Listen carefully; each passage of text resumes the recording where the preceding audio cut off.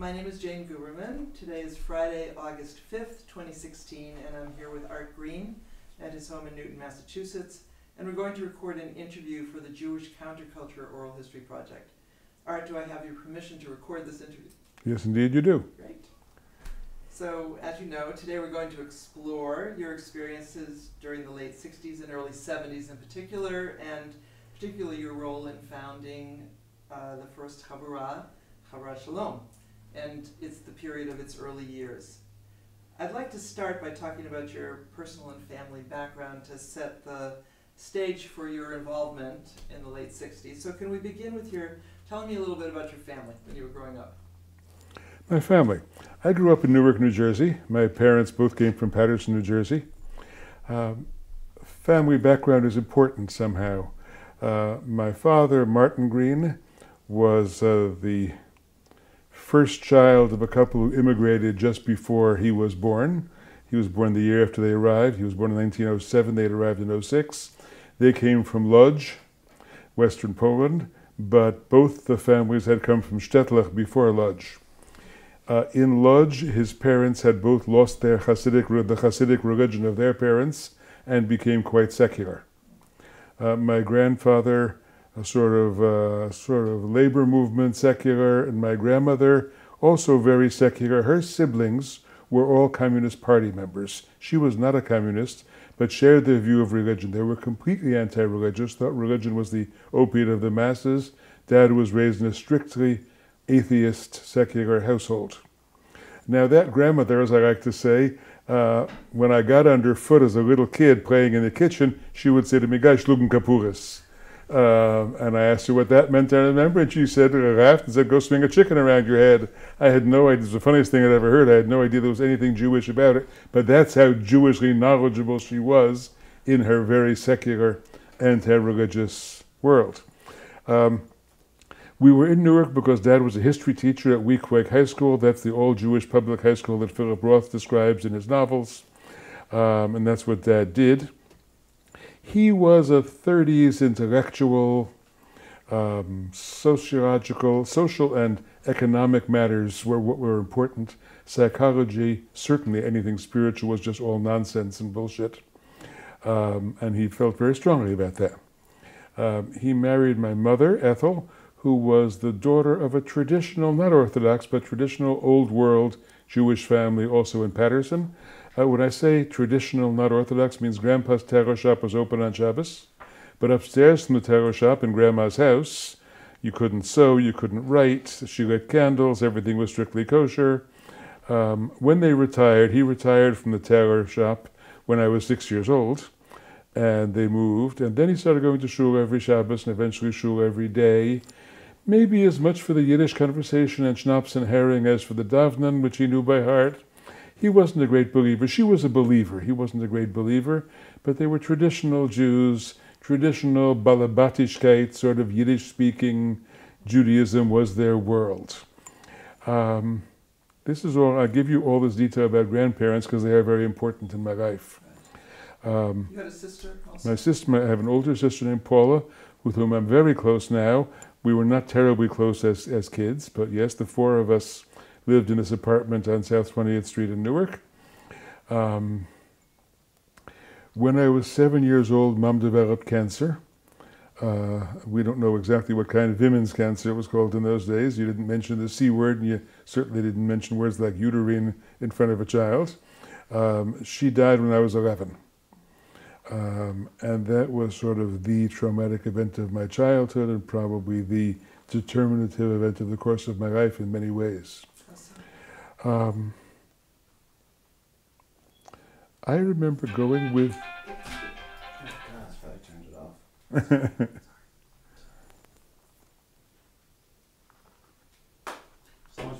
If you could just not... the microphone picks up when you're rubbing your hands on the fabric. Okay, sorry. Joe Ringer yesterday, we kept going like this. It's hard not to. Something, right? Go ahead. I remember going to synagogue with my mother when I was maybe 7 or 8 years old.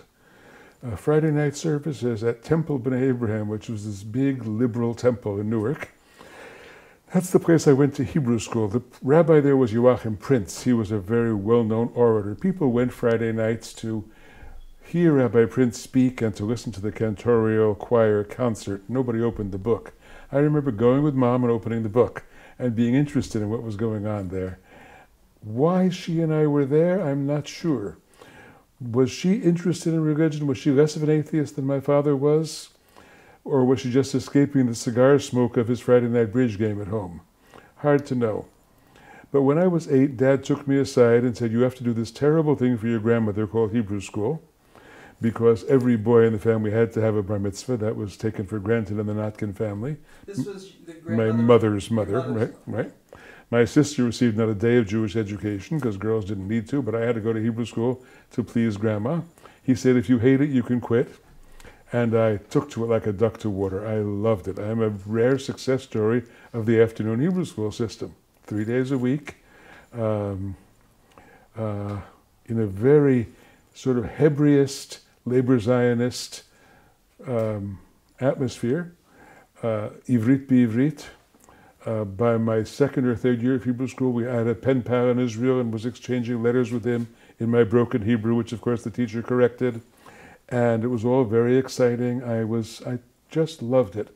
Now, partly the tough kids from elementary school weren't there. The tough kids, meaning the kids who beat you up, the Catholic kids, they were across the street being punished at Blessed Sacrament. So in Hebrew school, you didn't have to pretend you didn't know the answers and things like that. It was my first exposure to a second language, and I was obviously good at language, and I just loved it and thrived in it. So that was something. Yeah, go ahead. I have to say, your childhood also coincided with the war, essentially. Well, I was born in 41. I don't remember the war or the end of the war, but I remember Mom and Grandma, again, mother's mother, sitting and looking at lists of survivors after the war, looking for a cousin who had been left behind. And I was there when that grandfather found out what had happened in his shtetl, a very traumatic memory somehow. And the background of the war was there. Dad was a history teacher, as I said. When I was 11 or 12, I read John Hershey's The Wall. I discovered something called the Black Book of Polish Jewry at a very young age, and that sort of told me what had happened in the war. What I didn't know, and found out only very recently, was that my father's family, the atheist side, the communist side of the family, whom we were out of touch with for many, many years. I just made contact 3 or 4 years ago with cousin Eleanor, a little older than I am, and she said, you know about the other sibling? And I said, what are you talking about? She said, there was one brother who remained frum, refused to come to America, and he and his wife and 8 children died in the Lodz ghetto. And nobody in the family ever mentioned that when I was a child. Did they try to get him out and fail? Did they say, who needs a crazy religious brother, and left him there? I have no idea. But so that's a piece of family history I found out only much, much later. So I was brought up in this secular home. It's not only secular, assimilationist home. I remember Christmas stockings. I hear we had a tree one year and Grandma had a fit, but I don't remember that. But I remember Christmas stockings, ham steaks with pineapple rings on the kitchen table, very, very trying to be American. Even my name, Arthur Elliott, I was named for Dad's grandfather, who was Avramichik. I'm Avram Yitzchak, but that became Arthur Elliott in that generation. And assimilation was what my dad, presumably my parents, wanted. When I applied to rabbinical school, to jump ahead, I received a letter from Grandma Green, Dad's mother. And the letter read like this. I still have it upstairs. I just showed it to somebody. In night school English, one sentence. Dear Arthur, I hear you still want to be a rabbi. I would be prouder of you if you would be a teacher and teach people things that are true. Because if there was a God in the sky, he would be shot down by Sputnik already. Period. That was Grandma Green. This religion thing was all nonsense, and her son completely agreed. So he was horrified when I started taking to it. By the time Mom died, I was quite interested in religion. I remember going to Minyan sometimes to say Kaddish for her, which Dad thought was an awful stupid thing to do. You'd be with all these old women crying, and who wants that? And that was his image of it. And but my grandparents' hold, my mother's parents' hold was very strong. They were wrecked when she died, and their only son died 2 years later. This was my son, the doctor, whom the terror had put through medical school, dropped dead on the golf course at age 49. So my grandparents were completely devastated. And I was the grandchild who was interested in Yiddishkeit, who wanted to do Shabbos, who wanted to learn Yiddish. I would go to my grandparents' house and read their Yiddish newspaper and try to figure out the Yiddish newspaper.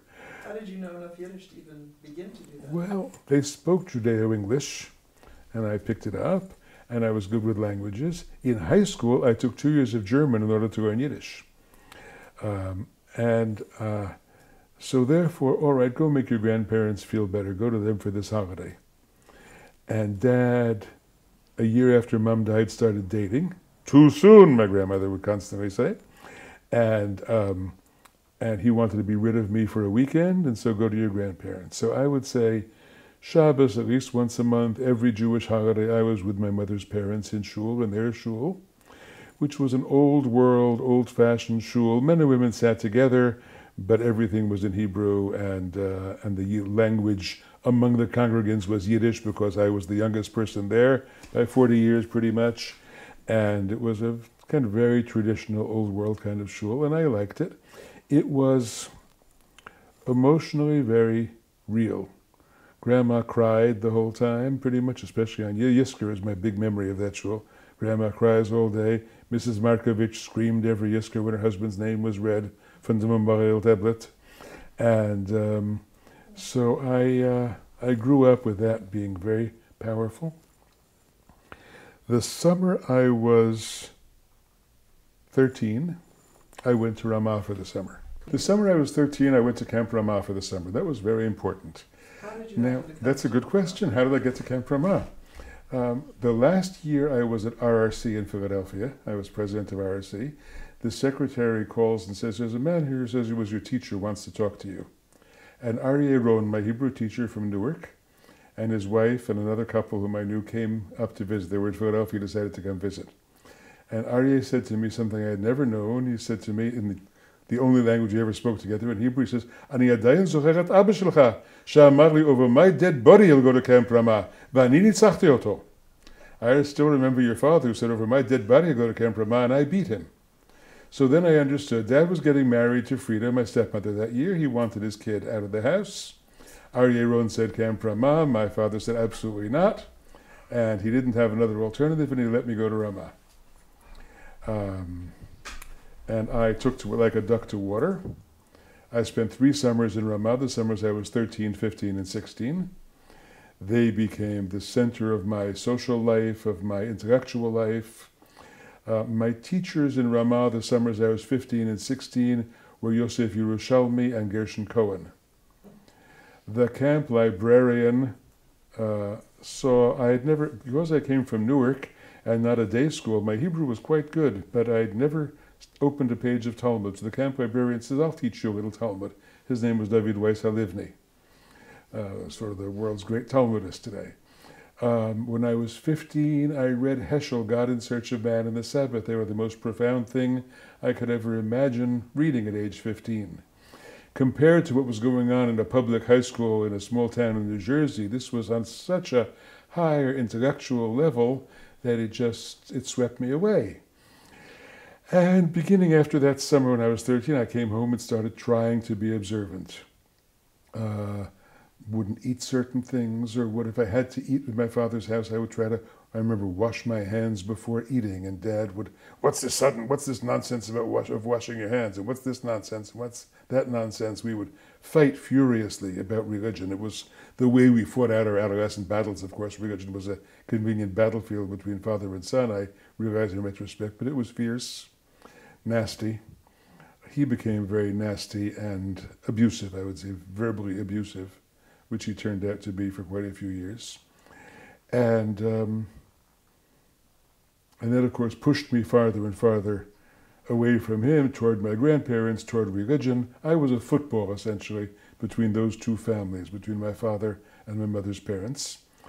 And I was attracted more and more to their world and more to religion. I became increasingly observant. not very psychologically self-aware, so that observance had a lot of guilt and a lot of compulsive behavior attached to it. And by the time I started Brandeis as a 16-year-old freshman, I was pretty much a budding Orthodox Jew, you would say. I was davening at least once a day, trying to daven 3 times a day. My freshman roommate reminds me that every time he wanted to go to the beach, I wanted to go study more Talmud or something like that. I was in that place. At Brandeis, we had a very dynamic young Hillel director my freshman year, who only lasted 1 year. His name was Yitz Greenberg. And he was a big influence on me too, sort of pulling me more into that kind of Orthodox self-understanding. So I moved in that direction. I was pulled that way. And let me just say, I was always attracted to the old world. Europe was very powerful in my imagination. The best thing Dad and I did when I was a kid was stamp collecting together. Dad had been a stamp collector as a kid and passed it on to me. Our favorite stamps were those of the Ukraine and Bosnia-Herzegovina. Those pictures of the Emperor Franz Josef overprinted for use in this place and that place. And Dad was interested in Europe also. He said his master's thesis had been on Thomas Masaryk, the founder of Czechoslovakia, and he was very interested in European socialism. And so attraction to the old, in Newark, I won't give you the details, there's a long chapter on this in my memoir. We shared a house with our Ukrainian neighbors upstairs who were our landlords, and so I learned to speak a little Ukrainian when I was a kid. So Ukrainian, Yiddish, old world stamps, old world stuff, my grandparents' world, my grandfather's brother and sister-in-law we went to visit every Saturday night when I was at my grandparents' were Uncle David Meir and Tante Shifra Sora, and they spoke only Yiddish. And so I was pulled by that world. I was attracted to the world. Before I discovered Hasidism or sort of the spiritual teachings that were involved, I already had a foot and a half in Eastern Europe. And that all happened in the course of this relationship with grandparents and attraction to that world. Did you find echoes of that attraction among your peers at all in those years? Or was that just something? No, I was a weird kid. So when I met Halivni, I was attracted to his Yiddish accent, I imagine. There were other people, certainly my Ramah friends, my Ramah and what was called LTF, that was Leaders Training Fellowship, which was the elite youth group of the conservative movement. We were all interested in Hebrew. We were all interested in Jewish stuff, but not much in the Yiddish version of it. That was pretty unusual, even in that world. How about Zionism at that point? Zionism was a big part of that. The summer I was 13, I was just sharing this memory with an old friend. The summer I was 13, we met our first real Israelis, aside from our Hebrew teachers, and a lot of Zionist patriotism. Turns out that Tzvi and Miriam Westreich, those Israelis, this friend reminded me, were survivors of the Warsaw Ghetto. And so romantic Zionism was the currency of the day. The first whole Hebrew book I ever read after textbooks was Agnon's novella Bilvav Yamim, which I read when the summer I was 16, and I was sort of in love. I was in love with this romantic Zionism. That's a story about a Hasidic young man in the 18th century who sails to Eretz Yisrael in a kerchief across the sea and longs for the true vision of Eretz Yisrael. And so that was very much part of the romantic Zionism, singing all these songs about the Emek and about the farmers and about the sunsets in Eretz Yisrael. That was all very much a part of my never been to Israel, but dreams of it, including some military stuff, Shir HaPalmach, but more attracted really to the sort of agricultural fantasy, kibbutz, and Agnon stories world. That was all there in that adolescent vision. But the Eastern European part, I would say, I think I was somewhat unique in that. Yeah. So this was a momentous decade, obviously, of the 60s. In your life, you had started Brandeis. Over that period, you did your BA at Brandeis, you did a master's at JTS, right? Followed by Well, I did rabbinical school at JTS. And then rabbinical school, Yeah. right? So, can you sort of walk us through what you think of as the sort of the highlights in your sort of your development and personal evolution, sort of Jewishly over that period? Sure. I want to keep time, obviously. I should say before each of these questions, how much time you got? Exactly. But, so that's why I said okay. highlights, because we could go Yes. through this obviously in tremendous detail. So freshman year, increasing orthodoxy,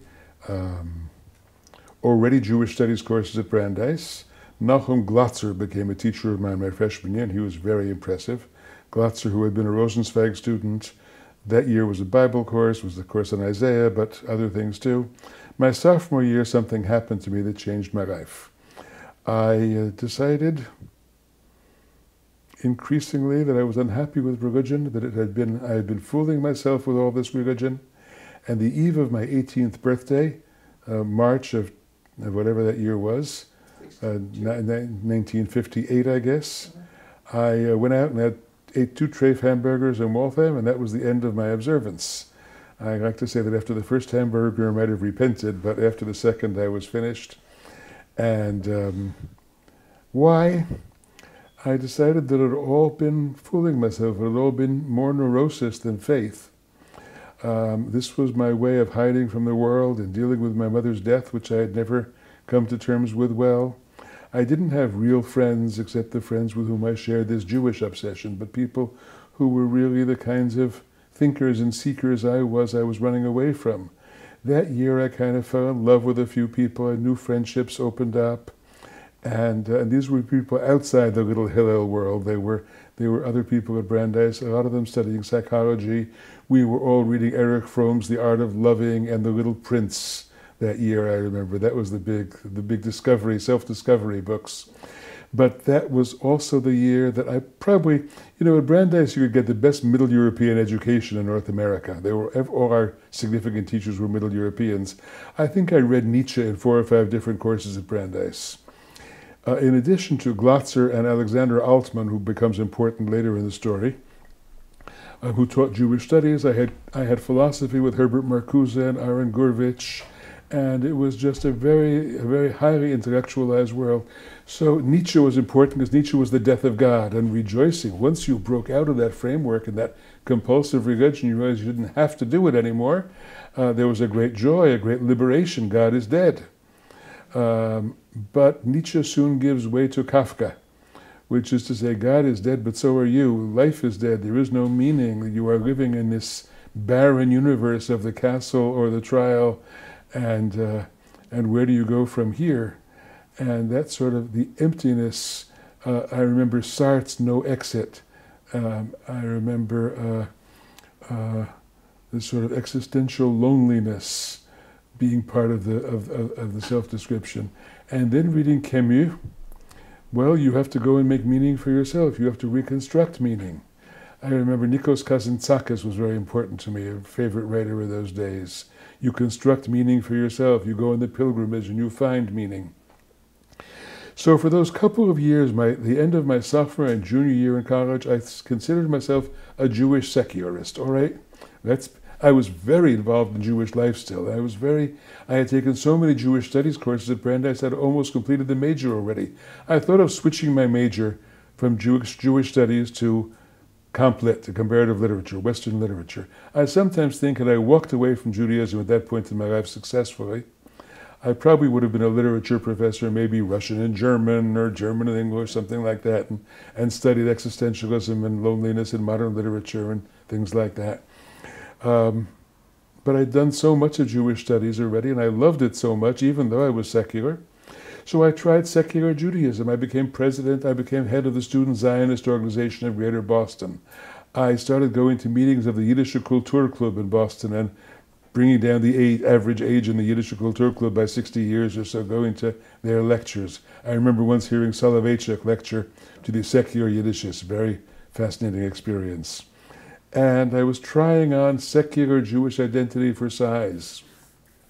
Those were just important years in personal growth too, and sort of coming out of my shell and discovering who I was. Had you met Zalman also in those early I had days? met Zalman already my freshman year. Yitz Greenberg brought Zalman to do a Shabbaton at Brandeis, and I was very impressed by Zalman, who was still a good Lubavitcher Chassid in those days. That was my first contact with Chassidism per se, was Zalman representing Lubavitch.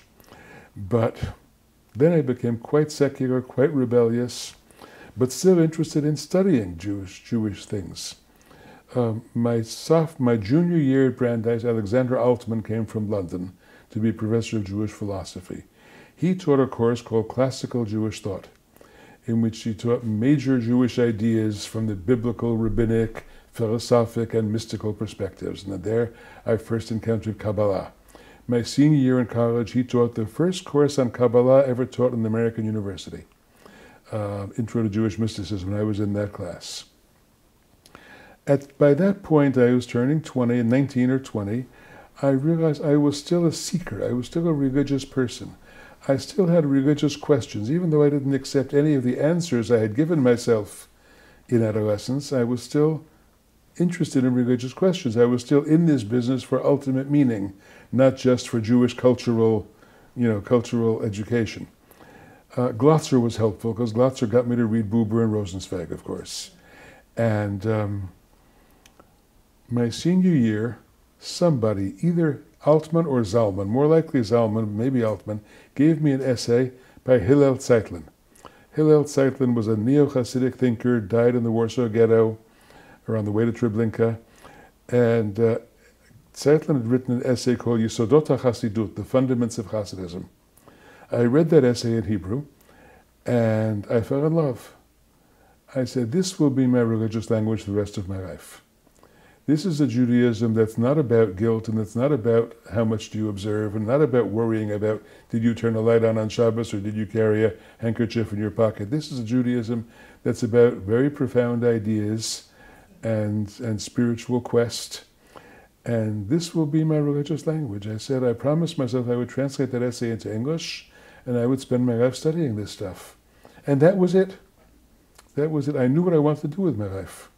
I graduated Brandeis in the 61, spring 61, and I went to Israel for a year to study with Sholem, to sit in on Sholem's lectures. I took a Targil in Zohar, a readings course in Zohar with one of Sholem's students, Rivka Schatz. And that's what I wanted to do with my life. That was pretty much set by then. I was already starting to read Chassidut. I think my copy of Sefer Baal Shem Tov, a book of the Baal Shem Tov's teachings, says 1960 next to my name in it, Taf Resh Kaf in Hebrew. And so I know I was already reading that stuff my senior year in college. So that was it. That had sort of made the decision for me.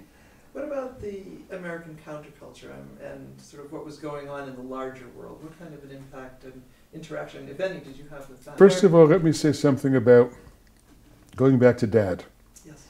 Dad was an American liberal, an American leftist, socialist leanings, but essentially an American liberal. And I was raised in that kind of liberal internationalist household. He subscribed to The Nation. We sort of talked about ideas all the time. Dad wanted to talk about ideas. He wanted to raise his son to be a liberal intellectual. And that was part of my upbringing. And it never left me. Brandeis junior, senior year, I participated in the civil rights pickets. We picketed Woolworths in Roxbury to try to convince African Americans in Roxbury to picket Woolworths because they were discriminating at lunch counters in the South. That was sort of taken for granted that you were part of this liberal, leftist-leaning way of thought. Max Lerner was teaching at Brandeis, and Irving Howe, and all these people represented that political culture, and I felt myself completely a part of that political culture. There was no sense at all that my Judaism was in conflict with that. My Judaism was sort of liberal Judaism. Israel was very progressive, and there was no conflict about that at all. Glotzer and Altman didn't talk about their politics. Whether they shared those politics, I don't know, but I certainly did. By the time I was a rabbinical student at JTS, I was at JTS from 1962 to 67. The Vietnam War was becoming a big issue, and then things began to change. We we were moving in that leftist direction. I was certainly against the war very early, but my culture hero Heschel was against the war too. Heschel was the co-head of a clergy concerned about Vietnam. So let's say some of us students were leftist, and we were with Heschel, outraged that most of the faculty thought Heschel should shut up, because if we oppose the war, what will Nixon do to Israel, ... And so Jews are not in a position to protest, and I was outraged by that. I remember my fourth year at the seminary, I had a certain Talmud professor who would say things that make comments about the war and about the Schwarzes and about things like that, and racist comments. And I said, if I heard those things from my kosher butcher, I'd have to put up with them, but I will not listen to them from my Talmud teacher. And I started cutting his classes regularly because I just couldn't stand listening to his political opinions. So by the mid-60s, I was becoming somewhat more radicalized, I would say. Certainly thinking, again, Heschel was a fine example that was the Jewish thing to do. Of course, if you were Jewish, you should be on the left. That was just taken for granted. But he was rare, as you say. He was rare, but that was of a piece for me, I want to say. Yes. And that's important when we get to the Chavra. That was all of a piece for me.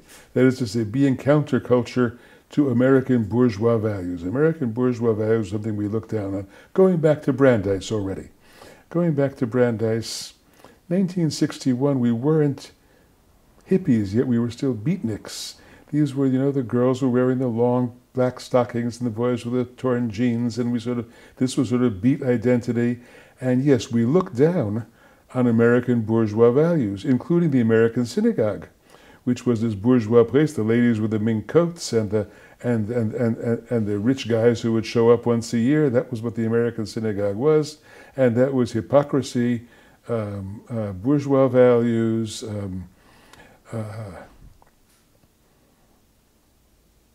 anti-personal liberation. Personal liberation meant discovering who you were, and that might mean sexual exploration, or that might just mean reading kinds of unconventional things. I like to say that I walked into JTS with, in one pocket of my jeans, a copy of Allen Ginsberg's Howl, in the other pocket, a copy of the Kedushat Levi Yitzchak of Berdichev, and both were equally unwelcome at the seminary. Yes, I was reading Ginsberg already by my senior year in college, I think, or whenever Howl and Kaddish first came out. So I sort of saw myself as part of that world of protest against the shallowness of American life and American culture and American Judaism. Again, Heschel agreed with all of that condemnation of particularly of American Judaism. And so I was looking for something more profound as an alternative. That profundity for me came spiritually out of Hasidism, but also out of people like Alan Watts and others who were already writing about the new journey to the East spirituality. We had all read Hermann Hesse, of course, as sophomores in college, and then had moved toward Dr. Suzuki and reading about Zen Buddhism, and reading Alan Watts, The Discovery of Indian Spirituality, and so on. And that went along with a political condemnation of the shallowness of American bourgeois culture and values. And that those bourgeois values people were also supporting a disgusting war in Vietnam, which was clearly destroying a relatively innocent people who were seeking their own liberation. That was pretty clear to us. By the late 60s was becoming pretty awful. That political culture was interrupted, I should say, by another political cause of around 1965, and that was discovering the cause of Soviet Jewry. While I was a rabbinical student at JTS, I became one of the early leaders of something called the Triple SJ, the Student Struggle for Soviet Jewry. I discovered a fellow named Jacob Birnbaum around Yeshiva University, who was the founder of it, and I was one of the first people, along with Hillel Levine and a couple of others, to try to bring it out of the Orthodox ghetto. Heschel was very encouraging of that. Heschel, too, felt Soviet Jewry was a cause we needed to take up. And young Elie Wiesel, whom I'd originally met through Zalman. The same day Zalman introduced me to Kathy, he introduced me to Elie Wiesel. That was summer of 1964. And so Heschel and Wiesel were very encouraging of our activism for Soviet Jewry, and that became an important cause in my life for 2 or 3 years. I didn't abandon that cause, but I became somewhat disillusioned with that cause when I discovered that a lot of the young people around me who were organizing the rallies that I was going to for Soviet Jewry were also supporters of Meir Kahane and represented this sort of lower middle class New York Jewish population who were struggling against something other than just the Soviet Jewry cause. They were struggling against the left. Well, they were going to wind up Rudy Giuliani supporters and so on. And I sort of sniffed that by 1967, 68. It became a little bit disillusioned with the kinds of bedfellows I had in the Soviet Jewry cause. I was often disillusioned. I was often suspicious of bedfellows. In the Soviet Jewry cause, I became suspicious of bedfellows on the right, and I sort of pulled back from that cause because of it. Of course, by 1968 or 69, all the federations in the Jewish establishment had taken up Soviet Jewry. They didn't need people like me anymore. But a few years later, I was going to early meetings of Brera, very attracted to, after 67, the great crisis of 67 and post-67, by 69, I was clearly outraged by the settlement movement on the West Bank and by the messianic Jewish triumphalism you were beginning to hear. And Brera was organized, and I started going to Brera meetings. My friend Max Sickton was a founder of Brera, and others. But then Brera was, it turns out, a coalition of people like ourselves who loved Israel but were very concerned about its moral course, and Jewish old lefties, leftovers from my father's Zionist communist relatives who had always hated Israel and were using the old-time Bundists and old-time Jewish communists who were using the new Israeli aggression or settlement building, let's say, as a way of denouncing Israel, which they'd never liked. And I was very uncomfortable being in bed with those people, so I stayed on the edge of Brera and did not get very involved. So in both directions, I was nervous about what kinds of political allies do you make. I constantly argue with one of our graduates of the rabbinical school I now run, who works for Jewish Voice for Peace. And I say, what kinds of bedfellows do you have? Who are you in bed with? Who are you planning rallies with? If you're planning rallies together with Hamas supporters, then I can't have anything to do with you. Sort of asking that question of who's your next door neighbor at that rally you're part of. So I've been asking that question for a long time. Yeah. What about, can you talk a little bit about the evolution and development of your relationship with Heschel, who became so important for you while you were at JTS, and part of the impetus for your starting Havrot Shalom? Heschel. So as I said, I read Heschel when I was 15 years old. It was wonderful, it was brilliant. I got to JTS in 1962. I was very much a sort of counterculture type by then, you might say, and saw myself as a very independent learner. It was an awful place. They were taking attendance in classes. Nobody had done that to me since junior high school. There was so much that was offensive about the way students were put down and treated badly. I was a pretty successful student, but others in my class weren't, and I could see them being harmed in many ways at that institution. The details are not important for us.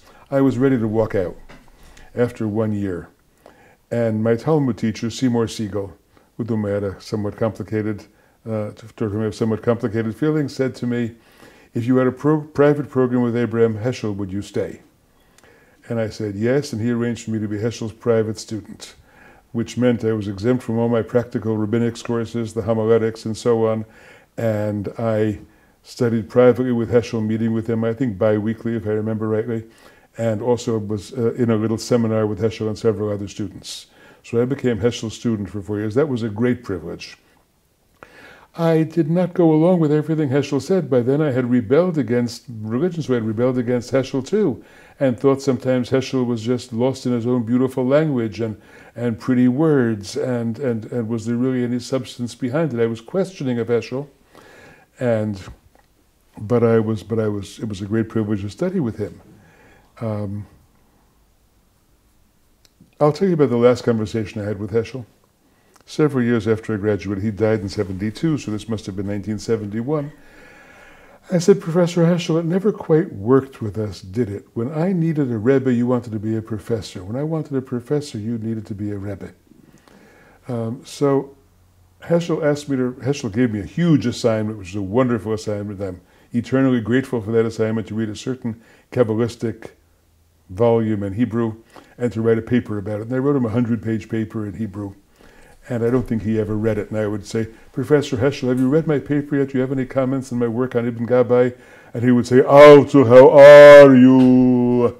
In this ultimate existential way.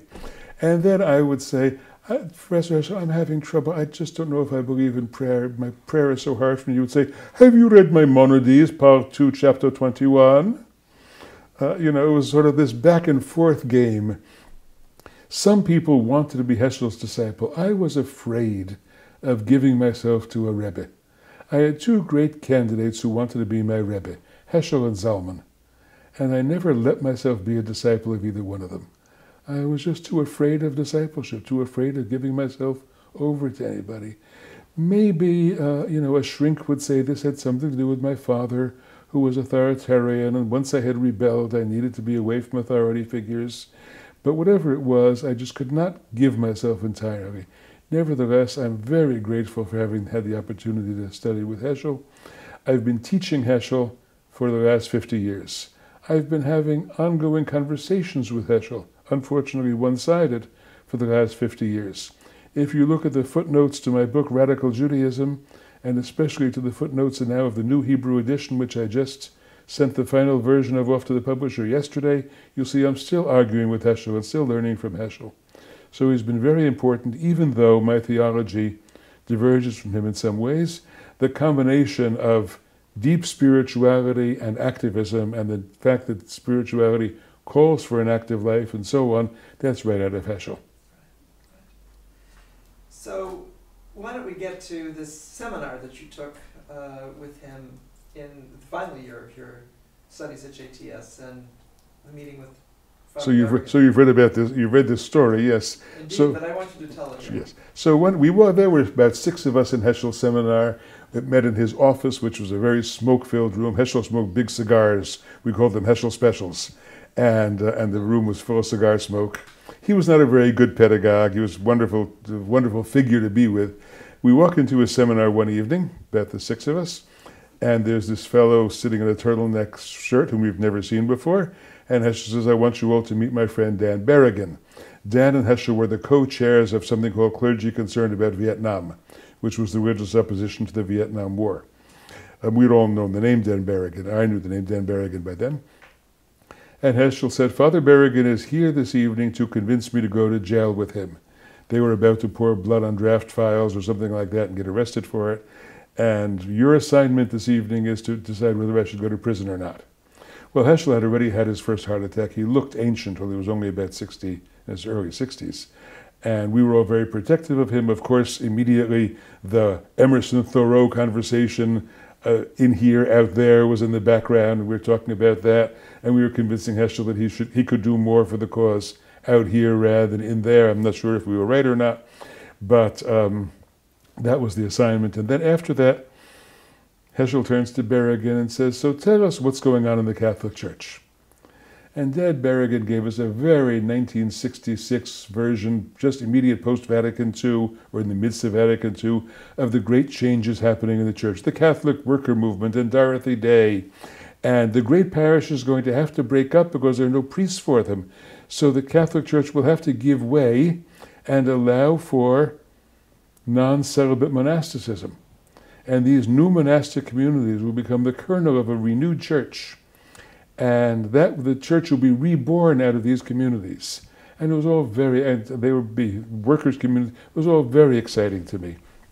I'm still excited by that vision. I want you to know, this morning at 5 o'clock in the morning, I was writing to my students Eben and Ariel, something that comes directly out of that vision. Because we're talking about creating such communities yet again in 2016. So that's how formative this all was to me and remains to me. And Berrigan then turns around and says, so tell me what's happening in the Jewish community. And I was immediately struck by this great embarrassment. Nothing is happening in the Jewish community. The Jewish community is dull, self-satisfied, still living in the edifice complex of building these great suburban synagogues that are empty and spiritually vacuous. And the Jewish community is identified with upper middle class culture and pushy, get ahead, addicted to the great drug of American Jewish life, which is the drug of success and high status achievement. And that's what's happening. I don't know if I don't think I made that speech, but that's what I felt was happening in the Jewish community. I have enough self-respect not to say that out loud to Berrigan, probably. And I just said to myself, as I came out of that evening, somewhat zonked, I said, I'm going to do something different. I'm going to start a different kind of Jewish community. There has to be a Jewish community for people of our generations that will have different values and that will be a kind of like this non-celibate monasticism that he's talking about. Now, by then, I had already read an essay by Zalman Schachter called Toward an Order of B'nai Or, published in Judaism Magazine 1964, where Zalman talked about wanting to create a Jewish monastic, non-celibate monastic order. Zalman, by that time, had broken with Chabad, was seeking a new Jewish identity. That's a lot of details to be filled in there. But Zalman wrote an essay on a new Jewish religious order that he would like to create. It was to be called B'nai Or. We would live more or less communally. We would work 8 hours a day at spiritual life, at prayer and devotion and spiritual creativity. And he began talking about this, and he began going from place to place. When he came to New York, he would tell us about various people who wanted to be part of this spiritual community. And he would talk about Brother Joe in Minneapolis and Sister Crandall in Chicago and Sister Dvora in Chicago. This is Sister Crandall. She's sitting next to me.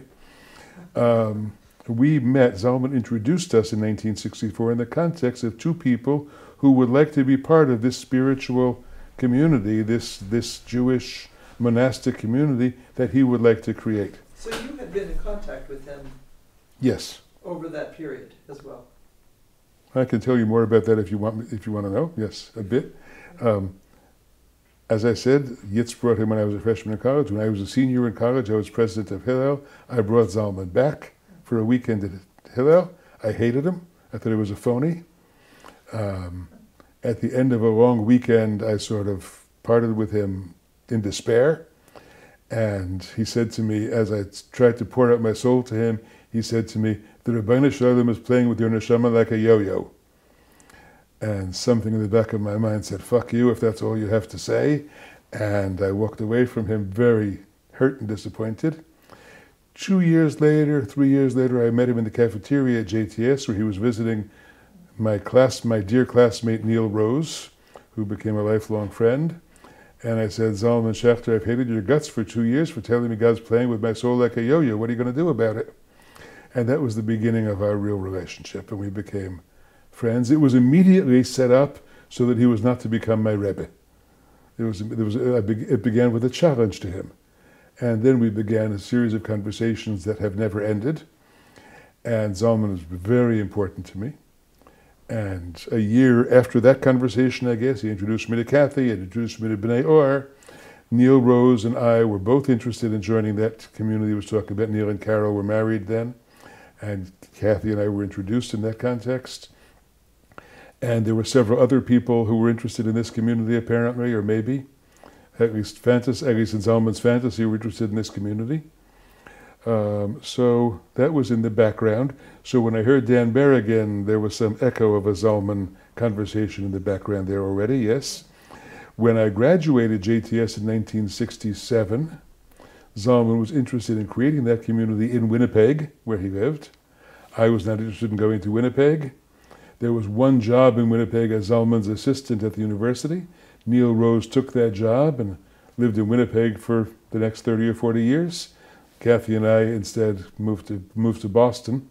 But the background of both Zalman's vision of B'nai Or and that conversation with Dan Berrigan were somewhere planted in my head by the time I moved to Boston in the summer of 1967. And what were you coming to Boston for at that point? That was strong enough to pull you away from the Yes, I wanted to get a doctorate. Remember, JTS had really been preparation for doctoral work in Jewish mysticism. That's what I wanted to do. There was some thought of going back to Israel or staying in Israel and getting a doctorate there. Everybody said Sholem hates Americans and treats his students miserably. So Alexander Altman, my teacher at Brandeis, was offering a doctorate in Jewish mysticism at Brandeis. And I went back to Brandeis to study with Altman. Here's a scene I'd like to share with you. Oh, maybe January or February 1968. I'm sitting in the Brandeis cafeteria with two other first-year doctoral students, Michael Fishbane and Paul Mendes-Flohr. The three of us are sitting there having coffee in the Castle cafeteria. I look up, and there's a kid I'd known as an undergraduate who was suddenly walking into the Castle cafeteria. But what was he doing there? So I get up and say, Abby Hoffman, what are you doing here? And Abby says to me, well, we're looking for some people to cut up next summer at the Democratic Convention, 1968 convention. Do you want to come join us? And I looked around and I shared Abby's attitude toward the things happening politically and toward the war and so on. And I looked back at Buzzy and Paul and said, I just started graduate school here. I think I'll stay here and not do that. It just felt like a moment to me, you know. But I could have gone with Abby Hoffman. I'd known Abby fairly well, and we weren't close, but I'd known him fairly well, and we had a lot of friends in common in that world of the Brandeis counterculture by 1968, very anti-war people. But I had just started the doctoral program. So in the middle of that year, I'd been thinking about, you know, maybe starting some different kind of synagogue, counter-synagogue, counterculture, Jewish something. I didn't know what it was called or what form it would take. Sometime that winter, I get a call from Alan Mintz. Alan Mintz, who's now a professor of Hebrew literature at JTS. I had known him when he was U.S. Wire in the 1960s from Worcester. I remember counseling him on whether he should run for national president of USY. Alan says to me, how would you like to start a yeshiva to keep your friends out of the draft? And I said, what do you mean? And we talked about it for just a few minutes, the idea that a yeshiva could give draft deferments. Draft deferments were very important in 1967-68. It was before the numbers came out. Anybody could be drafted. Or maybe it was the year of the numbers. 69. Yeah, okay. And I said, that's interesting. And maybe a few days later, I walked into Al Axelrad's office and said, Al, how'd you like to be a Rosh Yeshiva with me? How long had Al been there? Al had been at Brandeis since sometime during my JTS years. I'm not sure. He'd been there a year or two anyway, I would say. Mm-hmm. I said, I'd like to be Rosh Yeshiva with me. He said, what are you talking about? And I said, well, maybe I'm thinking about starting a yeshiva that will give draft deferments and that will do some kind of Jewish learning, and I didn't know exactly what. And he liked the idea. We talked about it a little bit. He never became really involved, but he liked the idea, supported me in it. And it sort of churned around in my mind. I'm sure I discussed it with Kathy at the time. You were married by then? We were married mid-May of that year. We got married in May 68. We were both living in Boston. Nominally, we were living separately. I was rooming in Cambridge with a fellow named Muni Berenbaum, Michael Berenbaum, who is a well-known Holocaust scholar now. Muni and I were living together, and Kathy was living with some female friends. This was to please Kathy's grandmother, but we were in fact all living in Cambridge. And then in May of that year we got married. But we began talking about it, and I began talking to a few people about it. What do you think about this idea of starting a yeshiva? So there were a few peers I talked to about it. Al was the first one. I'm sure I mentioned it to Ben Gold and at some point to Joe Lukinski, who was the assistant rabbi at KI, at Kehillat Israel at Brookline, and had been a mentor of mine in the 60s. At some point, I'm sure I mentioned it to Everett Gendler, though he was off in Princeton and was not in the immediate scene. No, Everett was then in Mexico. I'm sorry, Everett was then in Cuernavaca, not important. And I began talking to a few younger people I knew about it who might be members of such a community. One of them was Barry Holtz, whom I'd known since he was 13, through connections related to USY and so on.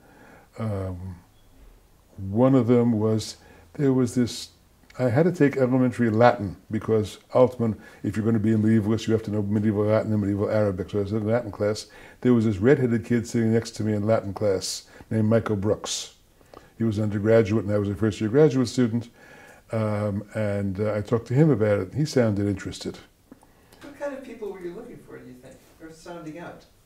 People with strong Jewish interests, bright people, strong Jewish interests, wanting to learn. For me, this was immediately about Jewish learning. It wasn't, the draft deferment was an excuse, a way to get people to do this. Why would people take a year or take a couple of years to do this? Well, it was getting them out of the draft, but I was interested in getting people to create some kind of alternative Jewish community. I didn't know exactly what. Alternative. Did you take the idea of a seminary seriously? In the sense of... Yes. Because I'd been so wounded by the experience of JTS that the idea that there could be another way to teach this stuff, another way to train what Jewish spiritual leaders should be. I didn't know if it would be the word rabbi. I didn't like the word rabbi much in those days. I thought it was very corrupt. I almost turned down JTS's degree because I felt the rabbinate had been so corrupted in America. Of course, I was then glad I did it because I couldn't have done this draft deferment thing without it. But I was really interested in creating some kind of spiritual community. I guess I would have said some kind of spiritual brotherhood, not noticing the sexism of that word from those days, some kind of spiritual brotherhood, some kind of, definitely a community that's about learning. I was definitely looking for a different approach to Jewish learning. That year and the year after, I was teaching study groups on Hasidism for Brandeis Hillel and for Harvard Hillel, and getting some very interesting, bright young people in those groups, getting them excited about studying text. That was probably a year or two later, actually, 68, 69. So I remember talking to a few people about it, and they all sort of got interested. I remember Barry must have been early in the process, maybe.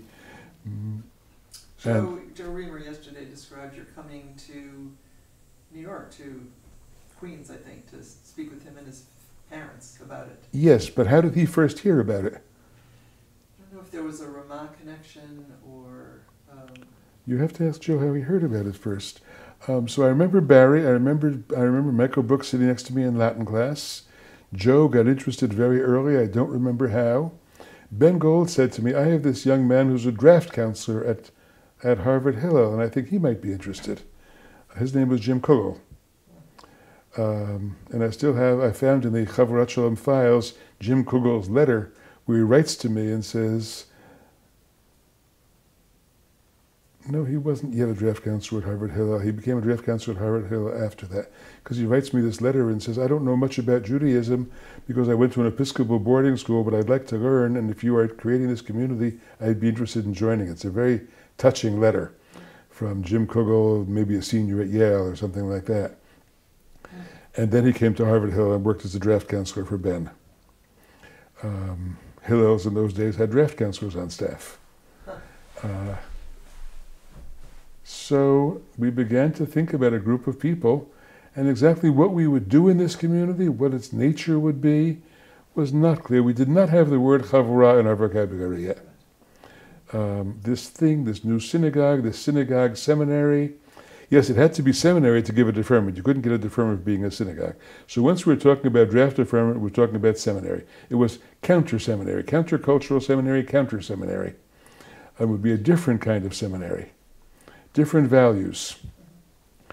To jump ahead a year, in maybe 1969, Judaism magazine ran a symposium on rabbinic education in America.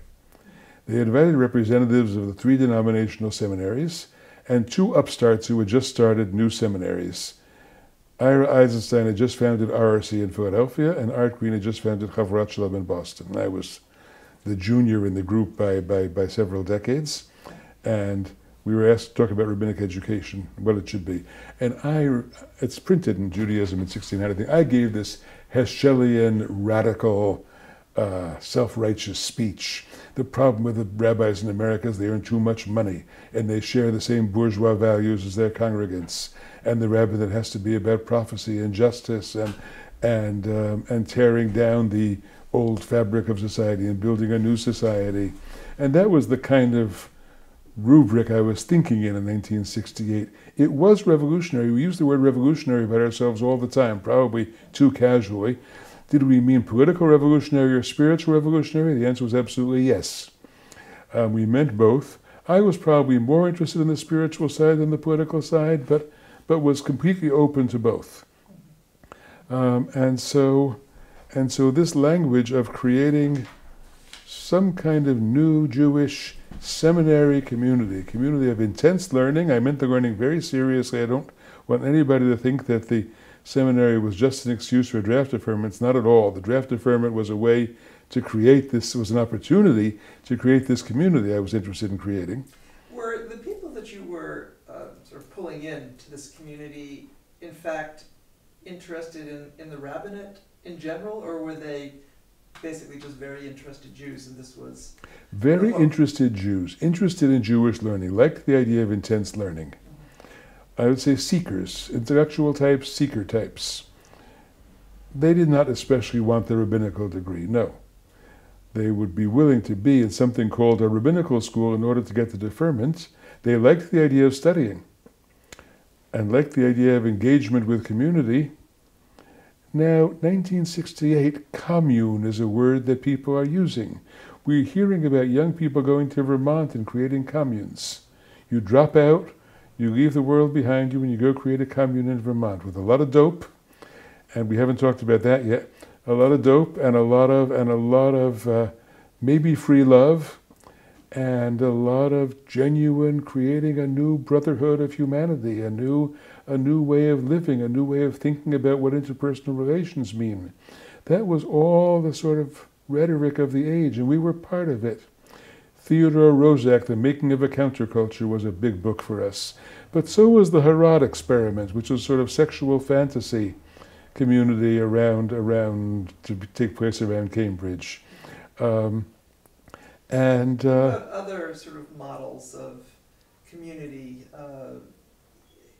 Eastern, impact of Eastern religion, and thinking about what you were after in this. Impact of Eastern religion, a little bit. The Zen monastery was sort of it there. The Eastern religion we knew about by then was the Eastern religion we knew about by then was Zen Buddhism. We didn't know much about Indian religion yet, I don't think, though. We were reading Alan Watson, he was Indian religion, sort of neo-Indian religion. By 68 or 69, Shlomo had created the House of Love and Prayer in San Francisco, more or less parallel to us. That was another piece of this Jewish counterculture vision. And the romanticized Hasidic community. We all were readers of Buber's Tales. And in Buber's Tales, the Hasidic community looked like something very beautiful and very touching. The fact that it was a mostly male community was something that wasn't too much on our radar screen yet, but we certainly would welcome women to be part of it. So all of those sort of went into a vision of what this new community was, and the people who were interested in joining this group were all very excited about that vision of new community, all very excited about it being deeply Jewish and deeply intellectual and involved with study. That was fine. Rabbinate, well, okay. It doesn't mean they wanted to become rabbis in the sense of we thought of rabbis in synagogues. For most of us it would have been God forbid, for me too. I never could imagine myself in a congregational rabbinate, but the learning part sounded good. In that first cohort or so, were many of the members of that first cohort also engaged in external study in other universities and sort of with other career goals, in fact, in mind at that point? Yes, we'd have to think about them one by one and try to remember, and exactly when did they become involved in those extra career goals? Did they come to the Chavurah and then find those other things? I don't remember. I'm not very good at remembering the details of exactly whose biography went how. Barry Holtz is terrific at that if you're going to talk to him. I am indeed. He will remember the details of exactly who did what in what sequence. But in your mind, as you were imagining this community, was it one that was absolutely at the center of people's lives, taking up the bulk of their time and energies, or was it? It was to be central to people's lives, but you could do something else at the same time, because we knew people had to do something to help make a living. We knew we had no money. And even though we were all Luftmenschen and people willing to live on the margins of society and the margins of the economic world, you still had to do something. So I was a doctoral student at Brandeis. I hadn't dropped out of my doctoral program. Other people, Buzzy Fishbane was going to be this. He wasn't going to drop out of graduate school either. And if Michael Brooks wanted to start a program in classics or whatever it was, or Barry was doing his doctorate, I think, already in English at Tufts, if I remember rightly, and other people might have part-time jobs, that was okay. Everybody would get a job to make some money teaching Hebrew school or Hebrew high school or running youth groups. I was doing that to make a living. And so it was assumed you would do some work. It might be assumed you would do some other study. When we created Chavurat Shalom, I think to be a full-time member of the Chavurah, you had to be taking, if I remember rightly, 3 courses. And those 3 courses would meet for 3 hour and a half sessions during the week. It would also be assumed that you would come to a communal meal once a week and a community meeting once a week, and we would do some form of Shabbat together. That's what it required. But the rest of your time, you could be and probably would be doing something else, and that was okay. Right. I wanted to ask you about just some more detail about how you went about sort of getting this idea off the ground, since in many ways you're the repository, you're the one, you're the source. Let me say a word about the name Chavurat Shalom. Please. We're not yet thinking Chavurot. The word Chavurah was not in our vocabulary. Now, after the fact, once we became well known, 2 claimants came along and said, "Oh yes, you took it from us." The Reconstructionists, it turns out, were using the word Chavurah in the 1960s. I was quite unaware of that. And Jack Neusner, who had written a book called Fellowship in Judaism, talked about the Chavurah in first century Judaism. And he said, "You took it from me." And as far as I remember, neither of those is true. Being interested in this ongoing issue of communal efforts in Jewish history, counter-communities and so on, I came across a group that existed in 18th century Jerusalem called Ahavat Shalom.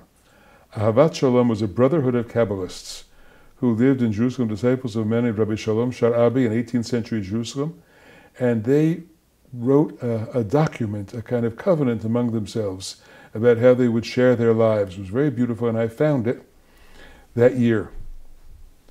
And it made a big impression on me, Ahavat Shalom. And I remember once Kathy and I were traveling to New York. This is now in the spring of '68. And we stopped in New Haven on the way back to visit Dick and Sherry Israel, who were friends. Dick was the Hillel director at Yale. And I told Dick about this idea, this new community we wanted to create. And he said, "What are you thinking of calling it?"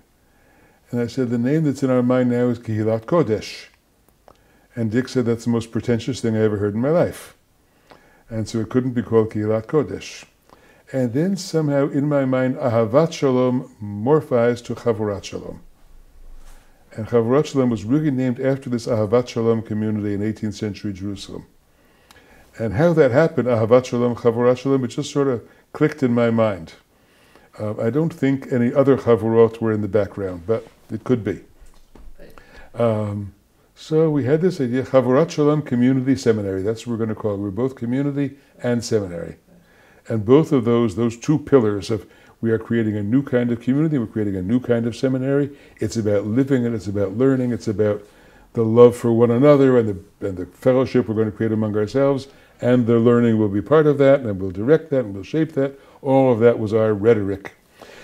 So in that spring of 1968, I start looking for people.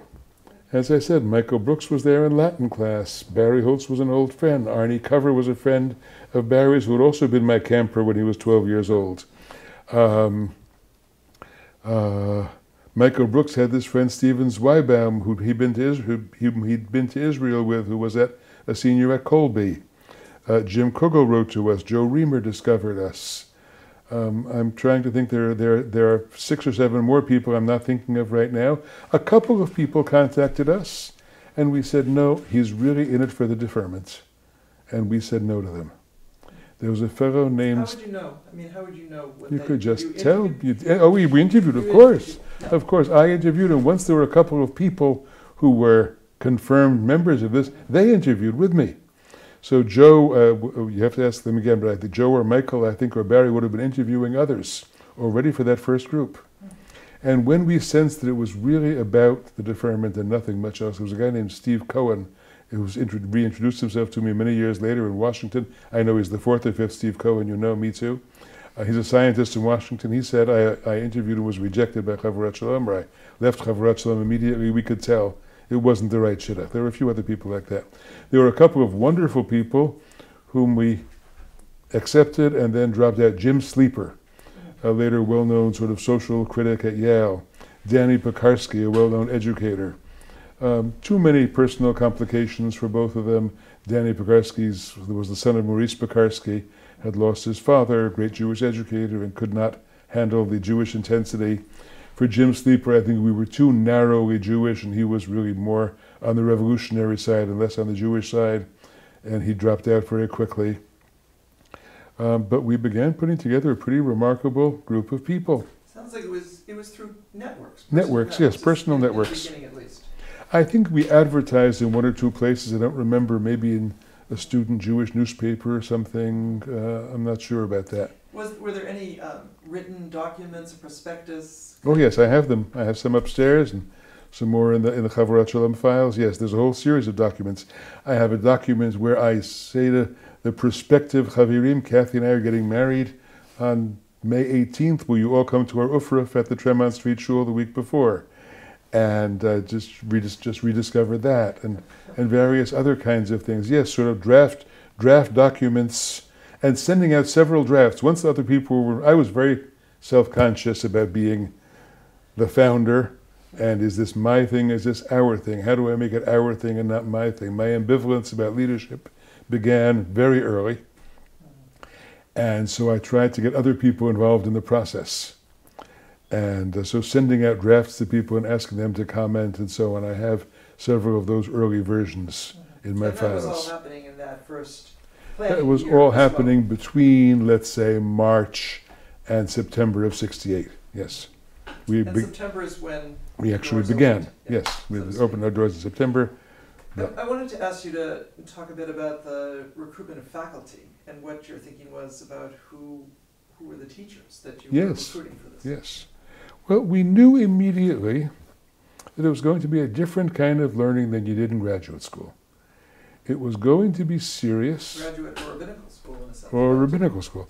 It was going to be serious, but it was also going to be personal and engaging. That was the point. That your relationship to the text was important and could be talked about honestly and openly, even your unhappiness with the text. But you were going to learn to read the text in the original, and you were going to read the text well and critically. But you were also going to be, this was going to be a personal engagement. Now, was Glotzer's influence, the memory of Rosenzweig's Lehrhaus in the background? Very possibly. A few years ago, I called my old friend Max Tickton, Olav Shalom, and I asked, who was the first person to use that word Lehrhaus in the Hillel world for an alternative Jewish course of study? We didn't know if it originated at Brandeis, which would be very interesting because of Glotzer, or if it originated with Pekarsky in Chicago or with Ben at Harvard.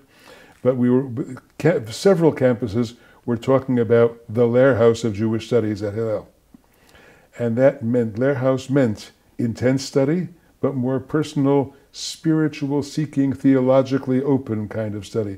The kinds of questions you didn't ask in university classroom, and you didn't even ask in the JTS classroom, about what this means to me and what the implications of this might be for a contemporary Judaism. And the creation of a contemporary Judaism was on our minds. Let me go back a little bit to Heschel.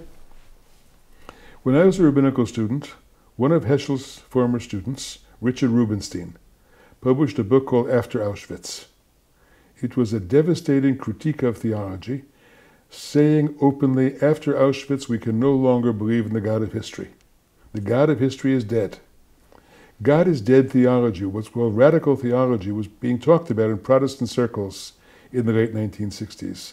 And Richard Rubenstein was the spokesman for Jewish, quote, death of God theology. You asked Heschel what he thought about it? You may not mention Richard Rubenstein's name in my presence. Hu Talmid Shesarach. He's a disciple of mine who went bad.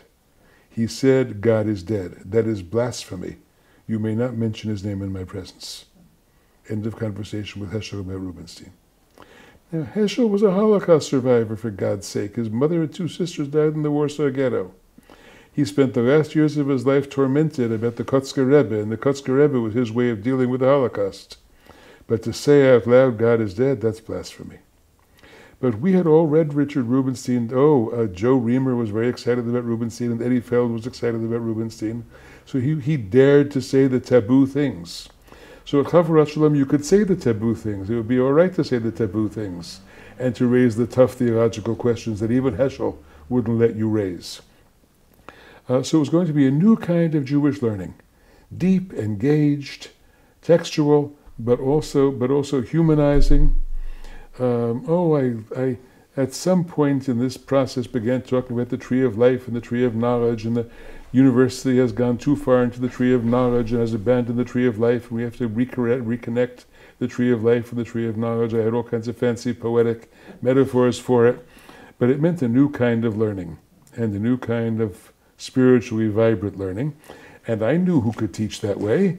Michael Fishbane, my dear friend Buzzy, fellow graduate student, could teach Bible that way. He was that kind of person.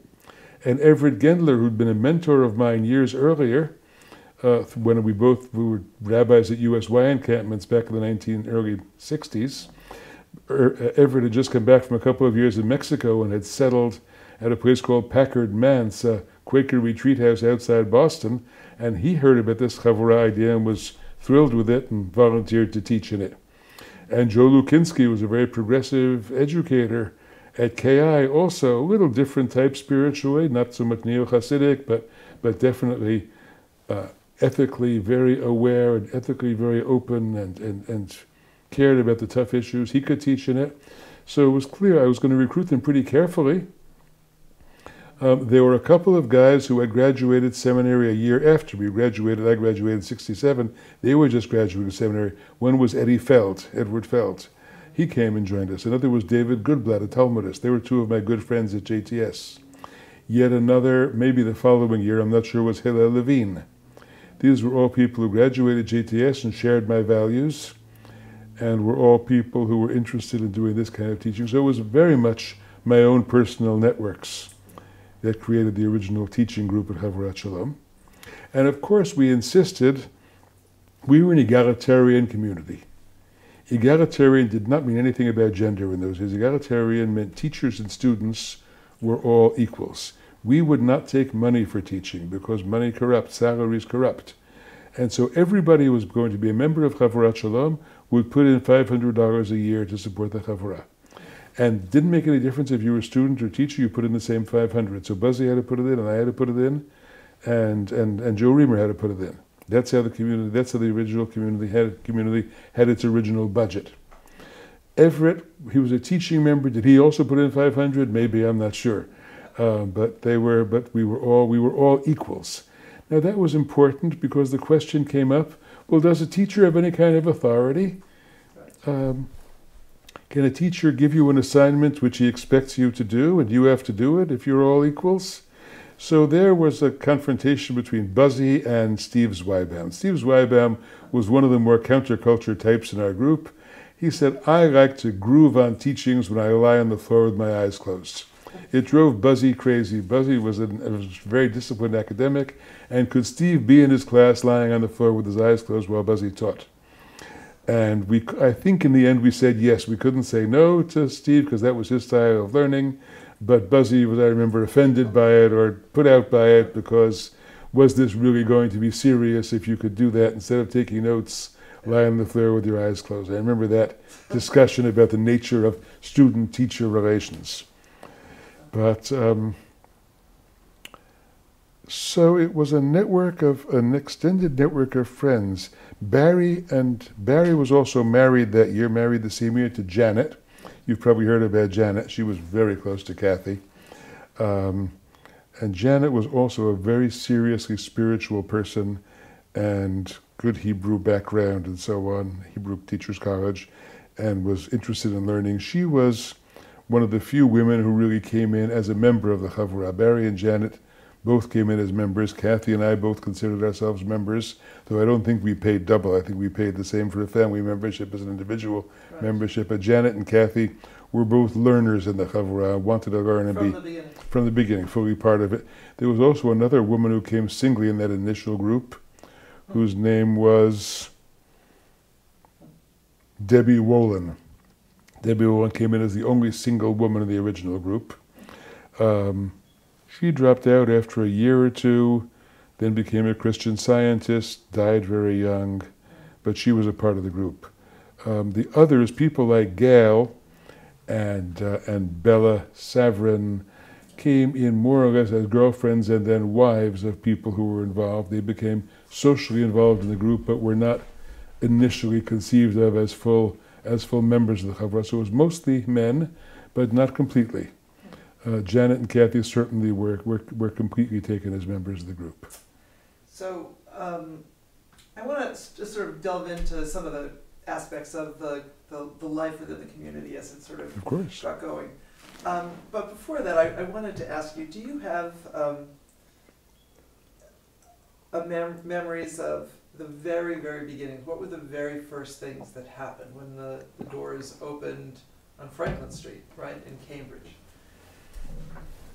I'm sorry, I have no such memories now. No memories of the first meeting, the first meal, the first... I remember renting the house, and it was a duplex, and Kathy and I lived on one side of the duplex, and we paid that rent.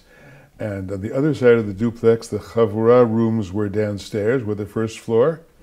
And upstairs there were 3 bedrooms, and 3 single guys paid rent for those bedrooms, and that's how the Chavurah supported its side of the rent for the duplex. The duplex, the doors between the 2 sides of the duplex were usually open.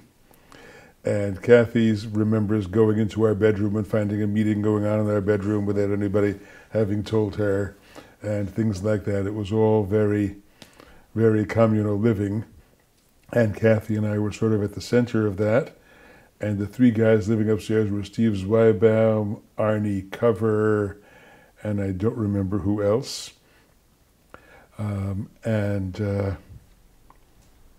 other people all lived in the area nearby in Cambridge. From the beginning, the idea was you had to live within walking distance of the Chavurah. It was not so much about not driving on Shabbat, it was because your home had to be open to other members of the Chavurah. People had to be able to drop in on one another. I think most of us had been in Israel for a year. Many of us had been in Israel for a year, and we were very impressed with Jerusalem's Shabbat culture, where people just dropped in on each other. Now, in those days, not many people had private phones in Israel. You didn't phone in advance. You just, Shabbos afternoon, Jerusalem was divided between the visited and the visitors. And you just sort of walk into people and they would expect you. And we loved that. And that ideal was you could walk into one another's homes. You could feel yourself always welcome in each other's homes. That was very important. So that we lived within a radius nearby was very important to us. He asked me about an initial event at Chavarat Shalom. Yeah, if there were anything that you remember. I do not remember an initial event. I do have a memory of our first retreat, our first Shabbat retreat. And the memory there is that we had given out assignments. Somebody was leading davening, and somebody was making kiddush, and somebody was leading some kind of bracha after the meal, and Debbie Wolin was in charge of kiddush. And Debbie Wolin had no idea what kiddush was. You could stand kiddush on its head. She wouldn't know it from anything. She gets up, and for kiddush, she reads a little poem she had written for the occasion. Something about, I am an egg, I am a potato, I remember. And she sits down, and that was kiddush. And she held up the glass while doing it, and that was kiddush. And Joe Lukinski was there. He didn't usually come to Chavurah events, but he had come to that one. It was I think the very first retreat. And he gets up and says, "Does anybody mind if I make Kiddush for my family?" And we were very relieved, because we couldn't do it, because that would be non-equal somehow. We would be telling Debbie that her egg and potato poem was not a legitimate form of Kiddush. But Joe, who was sort of on the border, he was half a guest. He was teaching, but he was not really a member of a chavurah. He wasn't part of this egalitarian ethos. He could sort of, from the side, say, "I want to make Kiddush for my family." And people like Barry Holtz and myself and Joe and others were very relieved that somebody was really going to make Kiddush. And that was a moment in sort of the liturgical history of the chavurah, where we realized that we didn't want to do anything goes. It was one of several such moments. But I remember it as the very first retreat. So we'll come back to that. Sure. I want to sort of dive in a little bit more into the sort of the ethos of community as you were envisioning it at the moment. And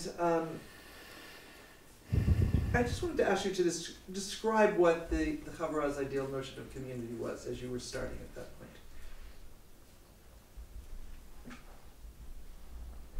I don't think I can articulate it now, and I don't think we had quite articulated it then.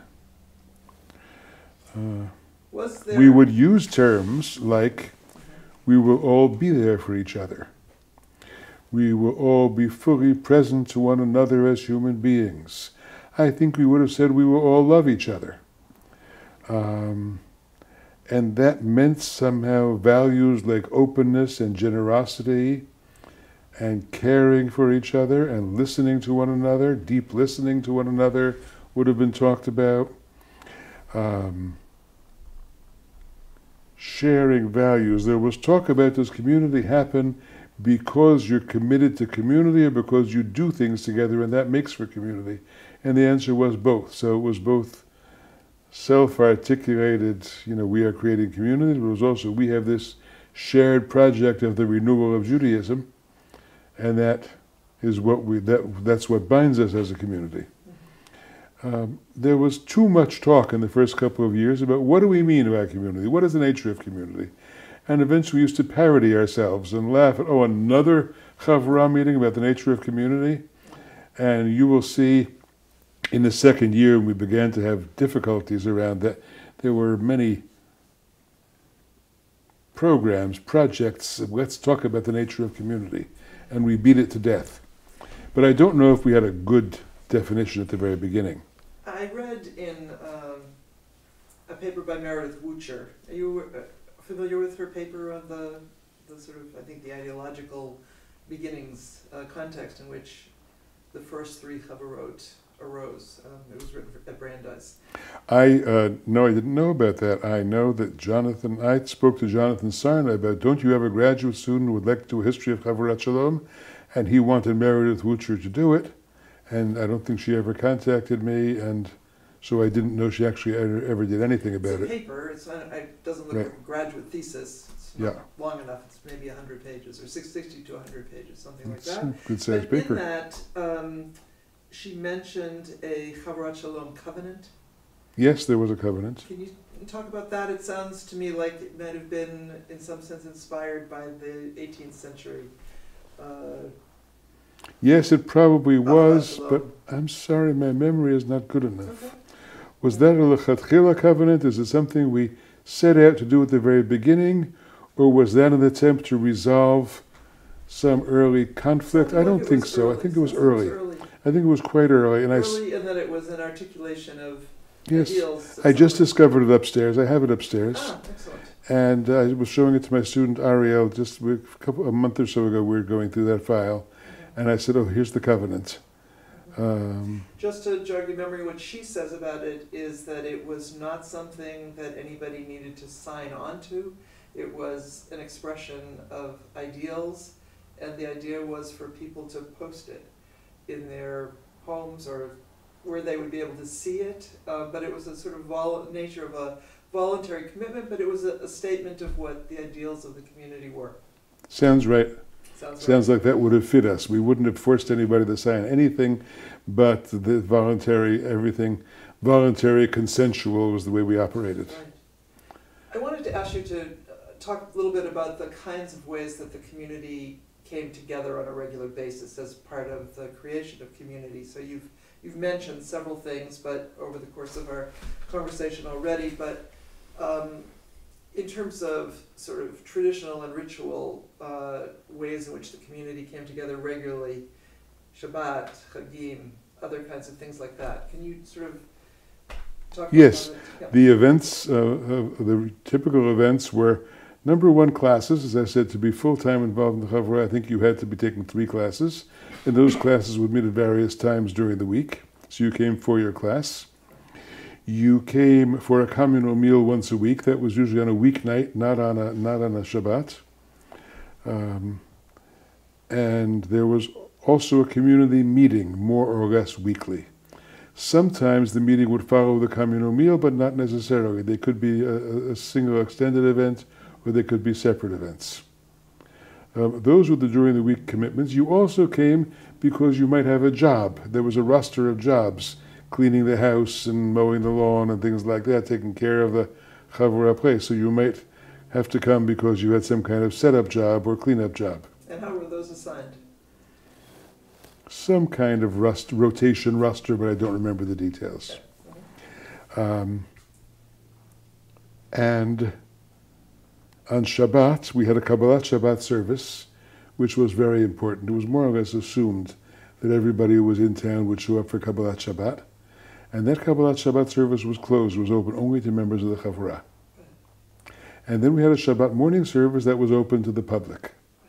That was our public event. When people wanted to come feel like a part of Chavurat Shalom or learn from Chavurat Shalom or be with Chavurat Shalom, they came to the Shabbat morning service. Did you have regulars, I assume? Yes, we had regulars. We had regulars. Some of them local people, some of them Tufts students. Probably some Harvard students came up. I'm talking about in Somerville. And Somerville was closer to Tufts than to Harvard. So that was starting the second year. Yes. 2 young women who were Tufts students became very close to us. One was Ruthie Pinkinson, now a well-known Jewish educator, early childhood person. The other was Louis Elfand, later Louis Asher, 2 women from Philadelphia, both Akiva graduates. And there were others who were regulars. Friday night, we wanted to keep closed because we wanted a more intimate tefillah setting for the Chavurah. That was discussed. Some people were offended by the idea that we didn't welcome anybody to come Friday night. Some people on the outside or the inside? Some people on the outside, and probably some on the inside too, thought we should open it up. But we didn't originally. We did not have a communal meal Friday night because we wanted to have people invited to one another's homes. The idea was that nobody in the Chavurah should be left alone Friday night, but there'd be a group at the Brooks' house, and a group at the Green's house, and a group at somebody else's house, and that was sort of the way we did Friday night. Sometimes we'd have a retreat, either in-town retreat or out-of-town retreat, and then that was Friday night together, and Sudash Lishit together, and so on. But basically, it was a Friday night Kabbalat Shabbat before dinner, and then the Shabbat morning service were 2 major Shabbat events. The Chavurah is often referred to as a Shabbat inviting community. You and Kathy were regular inviters. Yes. Clearly, everybody mentions that. Did there tend to be some people who were the inviters and some people who were the invitees? How did that work? You mentioned 3 couples to start with. The couples were the inviters, generally speaking.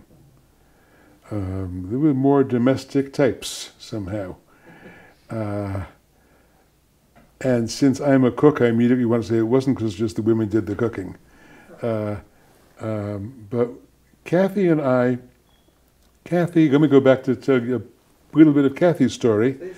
And that is, Kathy was an undergraduate at Northwestern in the mid-1960s.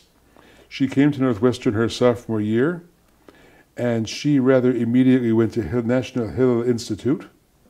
At National Hillel Institute, she met the Tichtons and Zalman and Dick and Sherry Israel, and became a sort of very close to them. Kathy was an orphan, but she'd lost both her parents in adolescence, so she was pretty much alone in the world.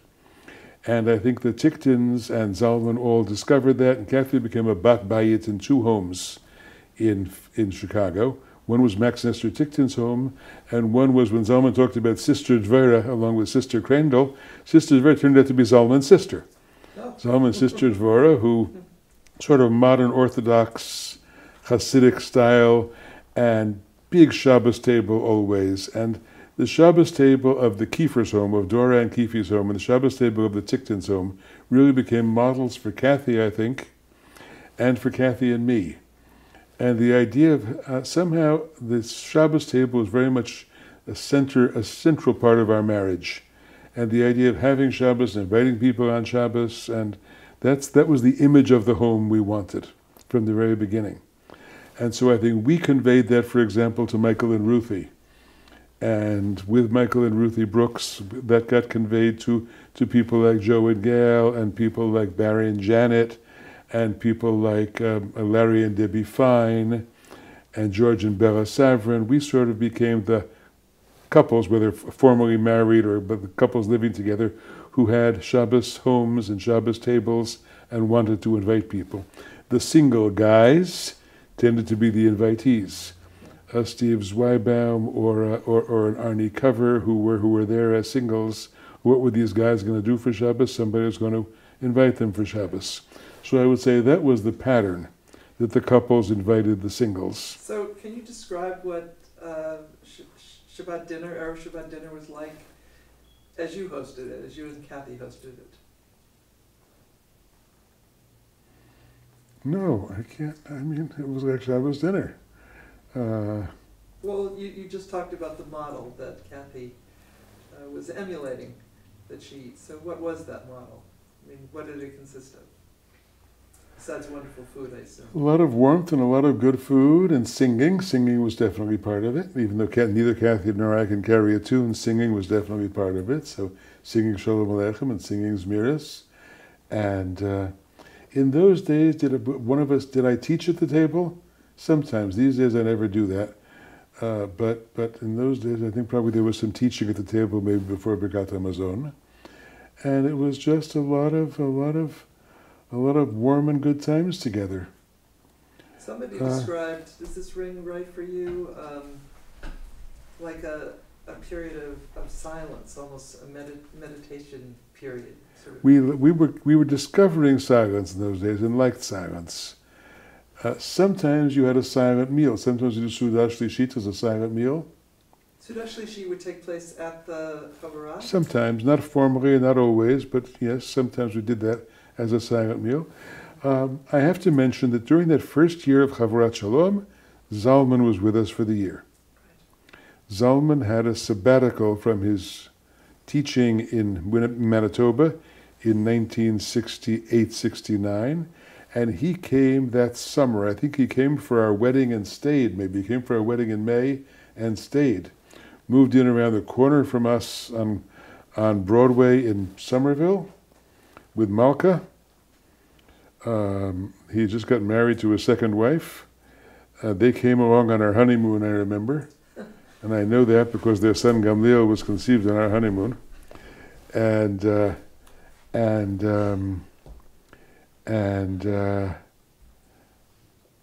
Zalman was very important. Well, Zalman, you have to understand, Zalman's interest in monastic spirituality was probably because this was what I call Zalman's Catholic period.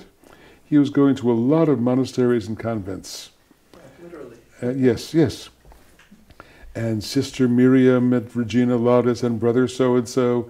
He was calling everybody who was interested in B'nai Or brother and sister. He learned that from the Catholics, of course. Zalman in those days was signing. I joked, what did I learn from Zalman? What did Zalman learn from me? I learned so much. What did Zalman learn from me? So the way Jesuits signed their name, Robert McNamara, S.J. and O.B.M. and so on, the Benedictines, he was signing his name, Zalman Schachter, B.O. And I said to Zalman, maybe you better make it B.N.O. and not B.O. So Zalman Schachter B'nai Or.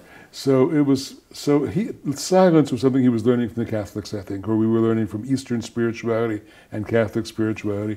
So Michael Brooks loved long, pregnant silences. He would, in the middle of Kiddush, stop before Be'ahava and look around for 2 minutes before he went on, and like that. That was sort of part of the drama of the of the spiritual revival we were creating. Yes, in our service too. Both nigunim and silence were very important. It was a way of involving people who didn't know anything. If you had a Shabbat morning service, people came in who barely could read Hebrew, that you could sing a wordless nigun for a long time and then have a silent meditation for a long time was a way of bringing people in, and it all seemed more profound than just mumbling the words. And so those were important innovations in our, I would say silence began to become an important part of our spiritual lives. In the second year of Chavurat Shalom, maybe the first year in Somerville, we had a meditation group. There were 4 of us who meditated every morning. Kathy, Richie Siegel, Janet, and I would meet for meditation in the Chavurah prayer room. And that was a very powerful experience for us. What did you know of meditation? Where were you learning or hearing about what you were thinking about or not thinking about, or what you were supposed to be doing? We'd already read things about meditation. I had already participated in a very strange Eastern spiritual group called Subud in New York for a while, which wasn't quite meditation, but something like it. And it was in the air, it was in the culture already. Insight Meditation Center going in Cambridge. Was it going already? I'm not sure, but so? I think Jack Cornford's first books were coming out then. He's the guy from there. So the meditation was in the air, so to speak, and that was very important. So yes, silence, pregnant silences were there. Some people loved them. Steve Zweibaum and I loved to share silences together. And then I remember other people like Arnie Cover and Michael Strasfeld, a little later, who came later. They called themselves, quote, the Sons of Lithuania. Means they were the Neo-Litvaks who didn't like all this Neo-Hasidic spiritual intensity. And they were very uncomfortable with these silences. But I would say a sort of quiet, often silent, but passionate spirituality was in the air. And that was felt around the table on Shabbat. It was felt in singing Yedid Nefesh, which was somewhat new in those days. The language of Shir HaShirim, of the Song of Songs, was something important. There was a kind of broadly conceived eros about this whole spiritual intensity that was very much there, and that we were learning hard not to be afraid of. It wasn't always easy to learn that. Some people were more comfortable with it, some people weren't. Zalman was very important in that. Zalman legitimized hugging each other. That you could hug, that you didn't have to do a sort of 1950s male-style handshake relationship, but that you could hug. Zalman was safely heterosexual enough, and so on. I think that the ethos of hugging and of sort of spiritual intensity that went with it was very much there in the early Chavurah. I remember during that second year, I think even in the first year of Chavurat Shalom, we had a visit from a young Orthodox rabbi in New York, whom Joey Reamer knew, named Steve Riskin, now Shlomo Riskin. Steve Riskin came up and spent a Shabbos with us. And he was very impressed with the Jewish seriousness of the group and very uncomfortable about a certain style of spiritual intensity that he just couldn't take. And that was about some of that he didn't know what to do with all that spiritual intensity. I wrote him a letter after that visit, a letter to an Orthodox friend, I called it, and I published it actually in Hebrew, and the Hebrew version of it came out in a journal in Israel very early, and I just rediscovered the English version, and my student Ariel wants to give a lecture about that English version. He might do that one of these days.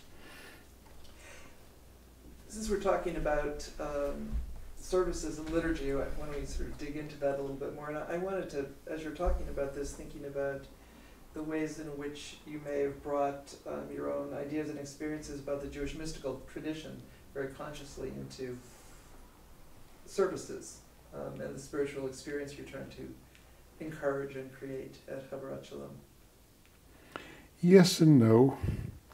That is, you didn't need the Jewish mystical tradition to find spiritual intensity. Spiritual intensity was what was our bread and butter. It was in the air. Part of the 60s character of this was a quest for spiritual intensity. Now, some of that, we haven't talked about psychedelics or grass at all. That has to come along in the conversation somewhere. You can come here. I mean, it's Because I think that the openness to that kind of more intense spiritual experience partly happened either because some of us had had such experiences or because the culture was suffused with that experience and everybody knew about spiritual intensity partly through the psychedelic culture. Can you talk a little bit about your own experience? Let me get there, yeah. Okay, sure.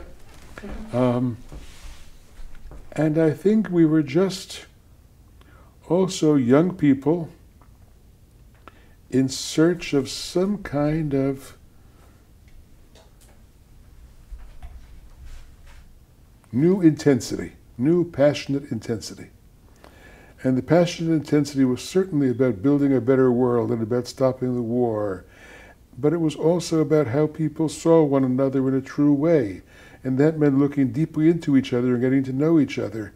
And that included being silent together and not filling up the world, the empty space with a wall of words, as we would say. And so that intensity that we experienced in Niggun singing together and in being silent in the prayer room together and in being silent around the table together was all prior to whatever specific content from the Jewish mystical tradition might come into it. That was part of the culture, the broader culture, but our particular communal culture on its own. And then when I began teaching very intense sounding kavanot or directions for prayer from the Hasidic sources, Barry Holtz and I translated a bunch of those for our book, Your Word is Fire. We did it in the summer of '69, the summer after the second year of the summer after the first year of the Chavurah. Barry and Janet and Kathy and I rented a little house in Penobscot Bay up in Maine, and we translated these Hasidic kavanot on prayer that I had learned from Heschel originally. And then that became part of the language of prayer, and it was all about spiritual intensity. That became part of our rubric, but it was Hasidism combined with Heschel, combined with Buber, combined with just the sort of cultural quest for intensity in our age, in our generation. And you could invoke that by an Emily Dickinson poem too, and then you would be silent afterwards and think about that poem, or by playing a cut from a Doors record, and then sitting in silence after that. Those were all the same. They were not quite exactly the same. They were culturally different, obviously, but they all led to that same place of inner spirituality and communion with one another across the silence, or through the silence. And they all had a place. And they all had a place. And they all somehow fit together. And we were creating a Judaism in which there would be room for all of them. Yeah. Yeah. So you've mentioned psychedelics and drugs several Can you times. move your chair over this way so it's kind of good? Yeah. Yeah. Okay. Yeah. Perfect. Thank you. Yes, so psychedelics. I had my first acid experience in the summer of 1965, I believe. Yes, summer of 1965. Zalman had had acid a couple of years before that, I think 63. Zalman had learned about it, and he had met Timothy Leary, and Timothy Leary took him on his first trip. In '65, I was working at Ramah in Massachusetts here. What's it called? Ramah in Palmer. Ramon Palmer. That was the first summer of Ramon Palmer, and the head of the waterfront was a dear friend of mine named David Mendelsohn. And David Mendelsohn was a junior at Harvard, and he was taking a psych course with these two cool professors named Alpert and Leary, and they were giving out acid to their students in the course, and he had tried it, so he got some for me. So my first acid trip was at camp that summer on the waterfront of Ramon Palmer. You were 15 or so, right? No. I was This 25 or so. This is not when I was a kid in camp. This is when I was working in camp. 65, summer of 65, I was a rabbinical student. Yeah, okay. And David was David was a few years later. Earlier, he was probably a senior at Harvard, pre-med. And David was, a couple years after that, married to Martha Ackelsberg, who is now partnered with Judith Plasko. You probably know them. They're part of the New York Chavurah Ezrat Nashim group. But David was a dear friend. He took me on that first acid trip, and it was very important to me. It confirmed a lot of the things I had already seen in the Hasidic sources. Sort of a lot of the mystical language took on a new life, took on an immediate reality through psychedelic experience. It was almost a translation of the theoretical language in Hasidism to the direct experiential front of what happened in an acid trip. So I was very grateful for it. I probably did acid between 5 and 10 times between 65 and 70 or 71. I don't remember when I stopped. At some point I stopped in the early 70s, but it was in those years, my last years at JTS, the first years of the Chavurah, I was occasionally doing acid.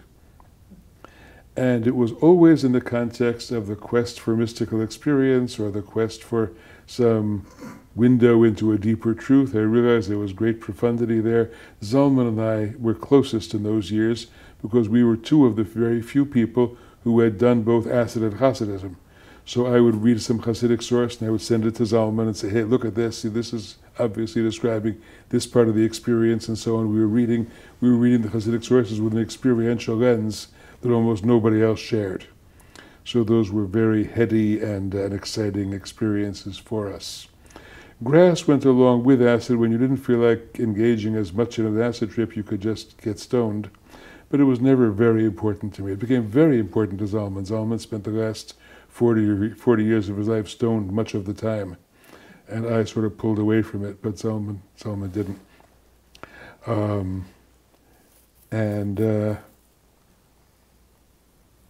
In our culture at Chavurat Shalom, not many people tripped. I don't think Joey or Barry ever did acid, as far as I know, or Michael. I don't think so. Steve Zweibaum had done a lot of acid and probably continued to do it occasionally at the Chavurah. So it was acceptable, but it certainly wasn't expected. It wasn't the norm by any means. And I think there were people who were a little bit nervous that I talked about it so openly. But I did. And wrote about it. And wrote about it, yes. And Kathy had also done acid before that, and so it was important to both of us. And we sort of accepted that neo-mystical, post-psychedelic culture. Why did you stop?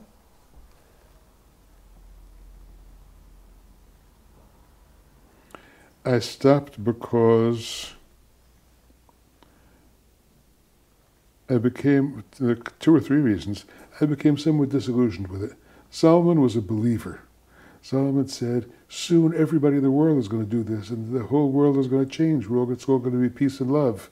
And we have to become licensed LSD practitioners who will lead people in sessions, and we will change the world.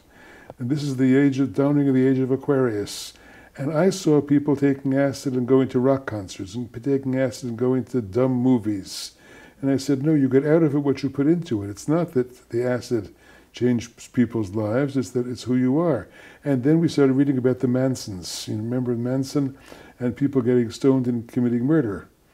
And I was sort of horrified by it and realized this was pretty dangerous stuff. And what you really got out of acid, if you got something beautiful out of acid, it's because you had something beautiful in your head. So maybe you should concentrate on what's in your head and not what's in the acid. That was one thing. Then it became a little too hard to control sexual energies on an acid trip, and I came to the edge of getting hurt or hurting somebody, and said, "No, that's not for me." And it just felt like it was time to graduate from that and go on to more serious stuff, more serious spiritually disciplined stuff. And that's when Zalman and I, to some degree, parted company. Zalman and I loved each other throughout our lives, but we parted company in a number of ways. He was more a counterculture person later on. I was more a conventional academic person later on. And he continued to believe in the psychedelic revolution. And I became disillusioned by it and said, no, that's not where the truth lies. So within the Chavarat Shalom community, in those first years, what role were drugs of any kind, whether it was just passing a joint or... Passing a joint was taken for granted. If you didn't want to smoke, you didn't smoke. But the joints were passed around was easy. Acid was not casual in the Chavurah. People knew I had done it. My Itzik Ledger article was out the second or third year of the Chavurah. Published in response. Yeah, and so it was talked about with Zalman and me, and we could have conversations about it. And some people, like Steve Zweibaum, anybody else besides Steve Zweibaum was really an acid head in the Chavurah? Nothing I can immediately remember. Danny Matt, but he came later. He came 3 years later, maybe. I remember a wonderful evening. We are sitting in the Chavarat Shalom in Cambridge. It's got to be first year. And we're sitting there, it's a late Friday night after dinner. A bunch of us are sitting around, and there's a knock on the door. I remember Joe Reamer was there. I'm pretty sure Jim Kugel was there. I don't know who else, but 5 or 6 of us are sitting around. And we open the door, and this young couple, very smashed-looking young couple, come in and say, "How do you do? What's your name?" He says, "I'm Jesus Christ." And she says, "I'm Susan." "Come in." I say, "Jesus, this is Joe, and Jesus, this is Jim, and Susan." And we sit down, and what are they doing there? Well, he's on an acid trip, and he decided he wanted to go to synagogue, and they went to the Tremont Street Shul. And they told him, "No, you're in the wrong place. You go to Chavarat Shalom."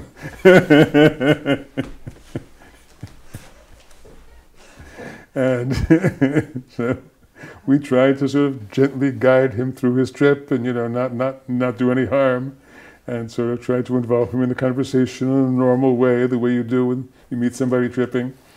And it was sort of an evening that stuck in my memory. And then they left. Is it he, Kath? Maybe I'm wrong. We had a little cartoon up on our wall of a teddy bear. Right. And the teddy next to it said, "Sometimes love wears all your fur away." And I somehow am thinking at this moment that was that Jesus Christ who came back and gave us that as a gift afterwards. But I'm not sure if it was really the same person.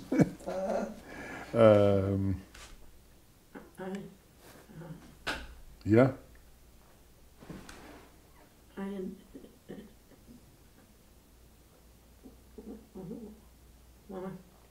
wanted it to be one way, and it couldn't. It could be what?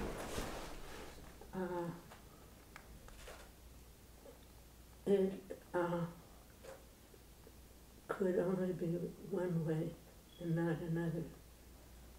Mm-hmm. Yeah, but I don't know which way that was. Yeah. My memory of it is that it was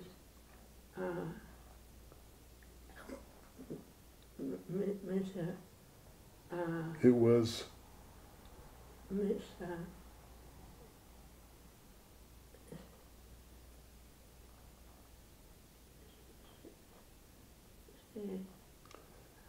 I don't know.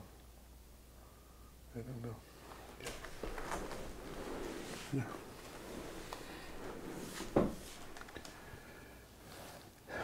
I don't think we'll get it. That's what happens. Yeah. Sentences just don't get ended. Go back to services Yes. a bit and how sort of spirit infused it. And I wanted to ask you about the role of Torah readings, Divrei Torah, sort of approaches to interpreting Torah, discussing Torah, the Parsha, etc., sort of contributed to this whole ambience that you're talking about of creating personal relevance, grappling with issues in ways that were very personal as well as traditional. The service, as I remember it on Shabbat morning, is that nigun singing and silence, and then some davening. There was a time in the first year or two, when we experimented a lot with what we call creative liturgy.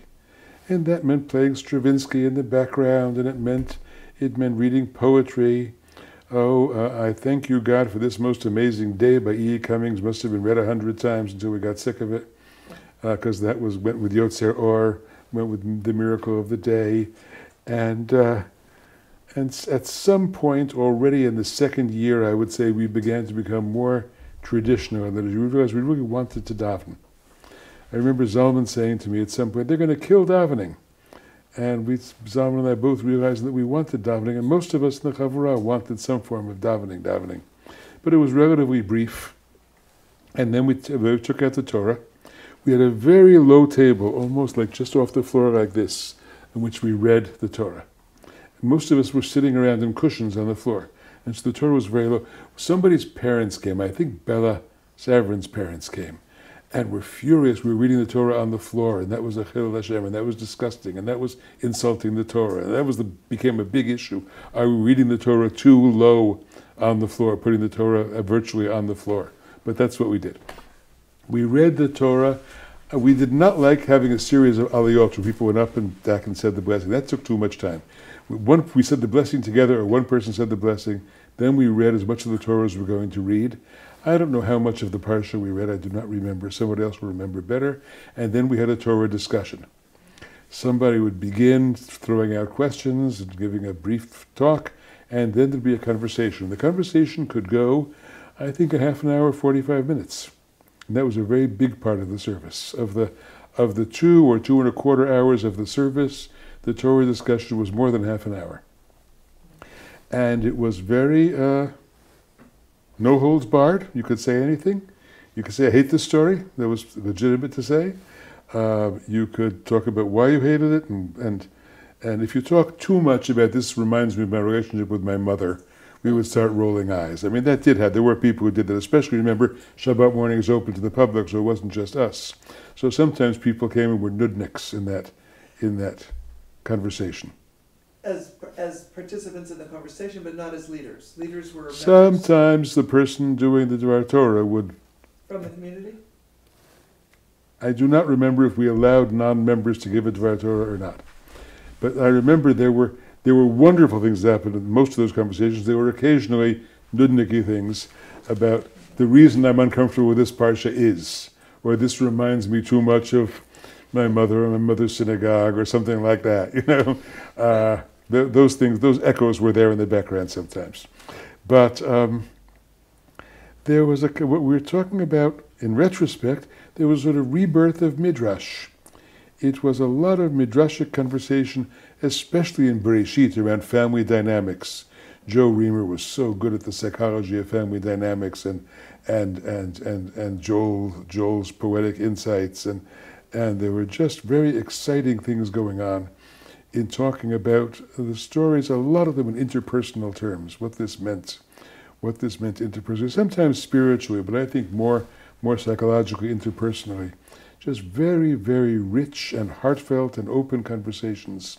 And a lot of the love in that community, and there was a lot of love in that community, was expressed in those conversations. That was a place, that was one of our vehicles of loving, was sharing those conversations. If you have if you have a community that's loving and that's not a sexual community, what is the act of love? How do you share love in such a community? And some of it was in silences, in long, impassioned silences, and some of it was in singing Nigunim, and some of it was in conversations like that across the room around the parsha. That was a way of sharing love also. And those were all very important, and we saw that and felt that and smiled that to one another. We knew that was happening.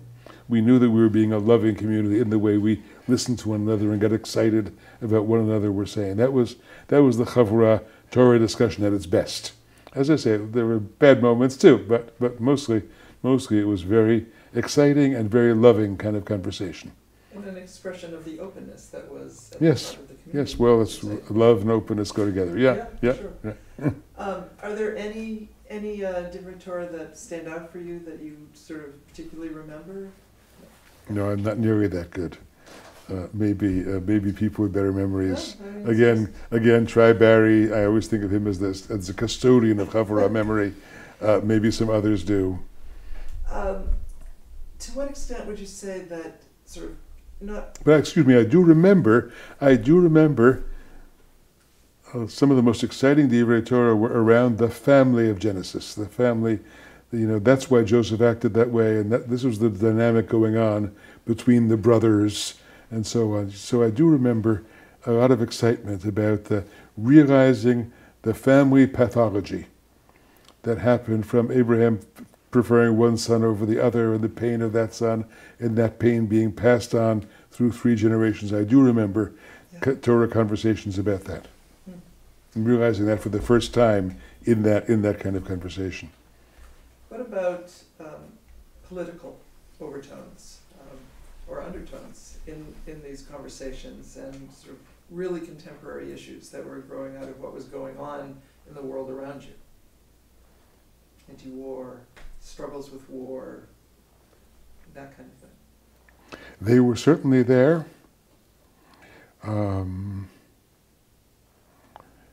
And we were all very peacenik oriented. We weren't pacifists in any formal or absolute sense, but we were all very anti-war and very pro-peace.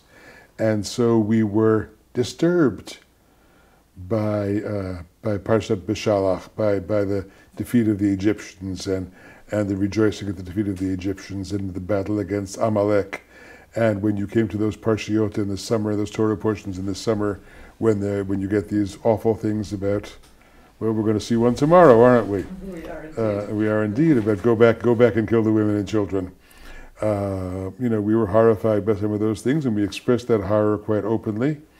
And certainly we were believers in peace and in nonviolent resolution of conflicts. Everett was an influence, and Everett is a pacifist. And Jim Kugel, as I said, was a draft counselor at Harvard and was considered himself a pacifist in those days, or was debating about could he ask for a conscientious objector status in the war. And Steph Krieger was very much a sort of political leftist slash peace person. And so talk about peaceful resolution and horror at some of the things our ancestors did and felt were talked about pretty openly. So I remember that about war and peace.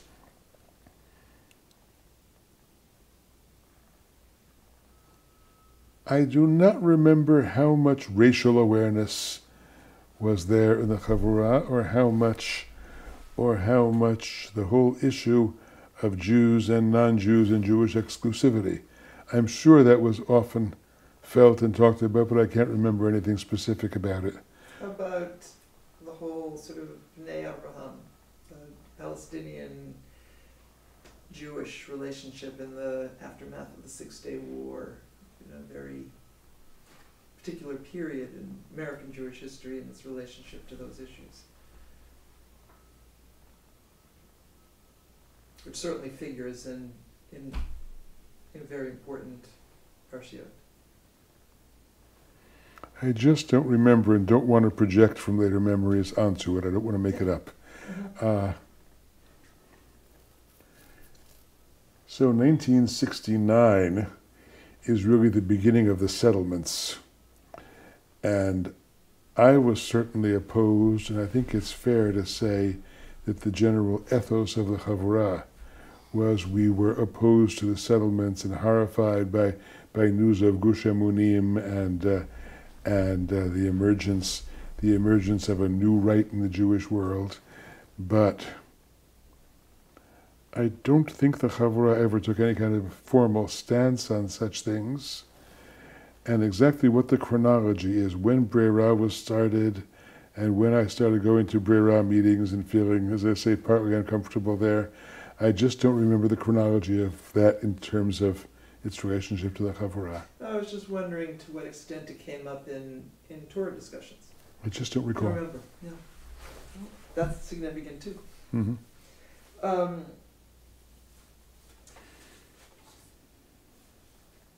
I wanted to just at least touch on the issue of awareness of gendered issues around gender. Yeah. In these very early years in the Chavurah, your the recent article that was published, I think it's the current issue of Pakenträger. There's this little conversation between, it wasn't actually with Eitan between, Kinski, but it was yes. juxtaposed. Yeah, You right. and David Roski, Right. right? Mm-hmm. Mm-hmm. And you mentioned there that this was a pre-feminist, pre-women's liberation sort of moment when Chavarat Shalom was being formed, actually. So, and there were a few women who were very much involved in the community, and as well as community members who were coming. Do you have any recollection of what women were doing in terms of any kinds of sort of pushback against sort of gendered behavior in public worship, and what roles they were playing at all, if any? Was anybody wearing a tallis? Was anybody wearing a kippah? What about the question of being counted in a minyan, for instance? Well, I'll tell you that one I know. There's a classic Chavurah story, Okay. and that is in the second year of the Chavurah. But I'll jump back after that. The second year of the Chavurah, we were on retreat, and at the end of the retreat, Saturday night, I guess, Seymour Epstein stands up and says, "I have Yortzeit on Tuesday, and I need a minyan. Who can come?" And people raise their hands. How many people can come to the minyan? And he starts counting, and he counts only the men. And Mona Fishbane, Mona DeKoven, who was maybe married to Buzzy, maybe is just engaged to Buzzy at that point, stands up and said, "Excuse me, you asked how many people can come? I'm a person." And we all stopped, and at that moment we began counting women in the minyan. That was the moment when it happened. And it just happened automatically. We all said, "Of course." And there was no opposition to it, and there was no need to consult halachic precedents or to ask shaylas. It was just, that was obvious to us that she should be counted, the women should be counted, and we immediately became egalitarian and started counting women at that moment, or that Shabbat. It was just so clear to us. That was 69? That was 69, I would say. So, yeah, second year. Mm-hmm. Yeah, would have been fall 69, something like that. So that's a very clear memory. Before that, women were included. I think it was important to us.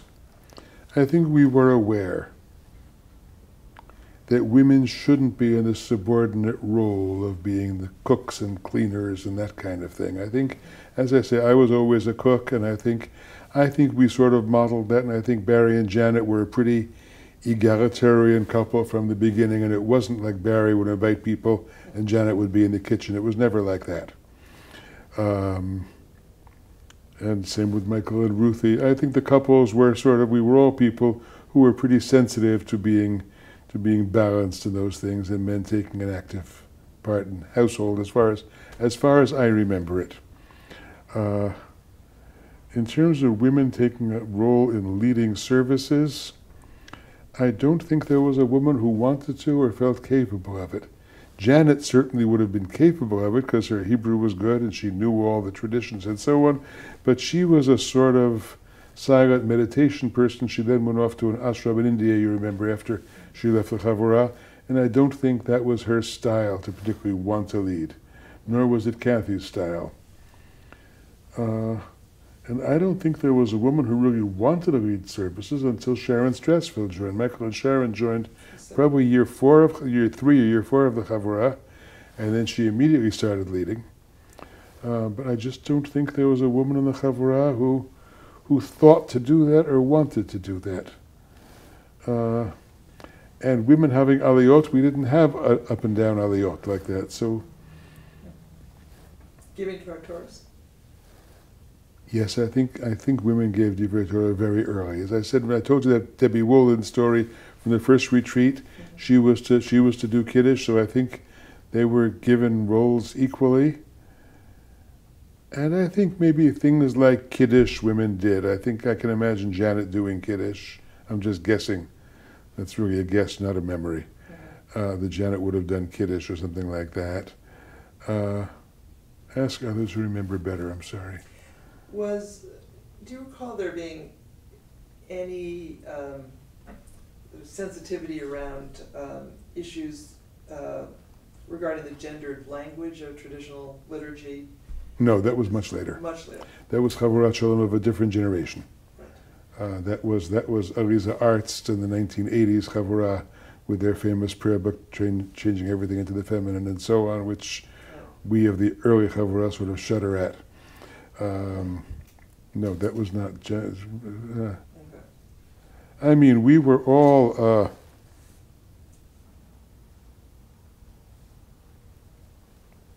We were already talking mother language. God has mother as well as father. Remember, Kabbalah is the format for that, and so Shekhinah, the Shekhinah language, and I was reading Erich Neumann, The Great Mother, and so maternal language as well as paternal, or that the God the Father is really a feminized father figure because he's Ha'av HaRachaman, and the Rachaman is the Rechem, is the womb. That was our language already in the 60s, I think. So a sort of sense that there was room for a perspective that went beyond gender definition.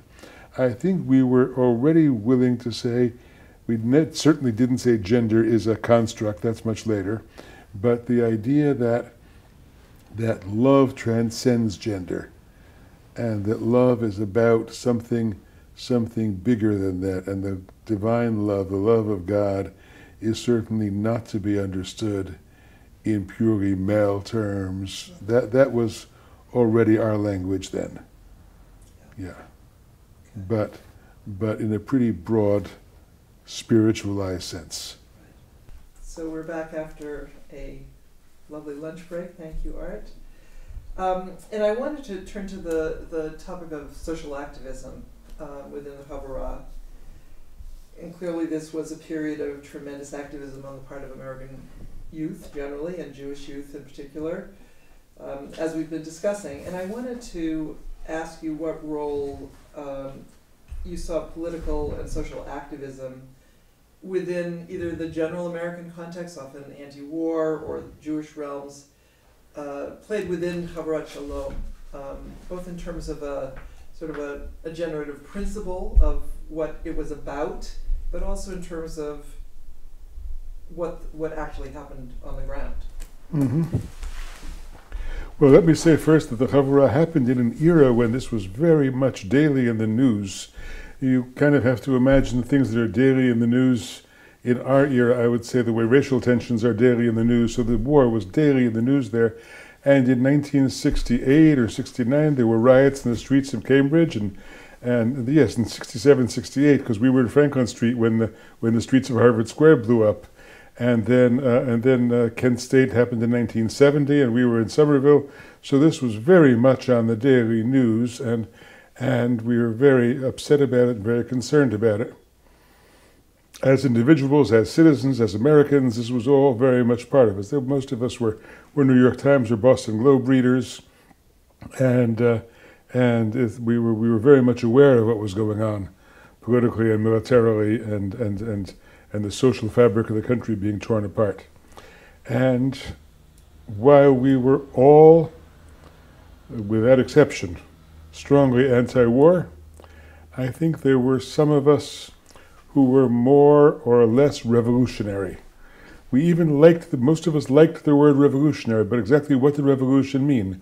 And when we saw the possibilities of anarchy, I think some of us were a little nervous about that, about how much we really supported this revolutionary thing and how much we really meant anarchy, and it was not quite as black and white as it might have seemed.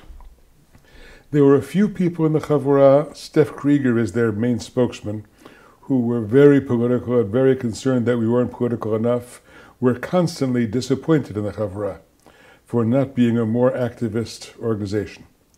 Some people were pulled in that direction, but Steph was definitely the strongest, most articulate spokesman of that.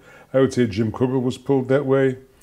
A few others were pulled that way, and some people, Steve Zweibaum and others, were sort of totally disinterested in being activists. There was nobody who was sort of right-wing opposed to it, but it was was that your thing or was that not your thing? Was more the way it was talked about. So a Janet Wolf, Janet Holtz would have been disinterested. Steve Zweibaum would have been disinterested. Joe Reamer would have been pulled by, attracted to the Steph Krieger rhetoric, even though probably not willing to go there very much. We use the language of the personal is the political, and just being in a community like this is in itself a political act, because we are transforming our vision of society, and that's meant to be a nugget of a new society, the new humanity we're trying to create. But some of the more activist people thought that was a bit of a cop-out, because you weren't really changing the society. Then I remember, in year 2 or year 3, we said, all right, we have to do something for needy people, and so we started something, a little project for needy teenagers called Brookline Light and Power. Brookline Light and Power was the Chavurah's youth project, and it was meant near Coolidge Corner, and it was for needy youth, kids from the streets, kids from poor homes. Not particularly Jewish kids, or not specifically Jewish kids, but it was about sort of reaching out to needy young people. This was going to be our community project, and the activists in our community were all very hot to trot with this idea, and it did not go very well. I think it lasted half a year or so.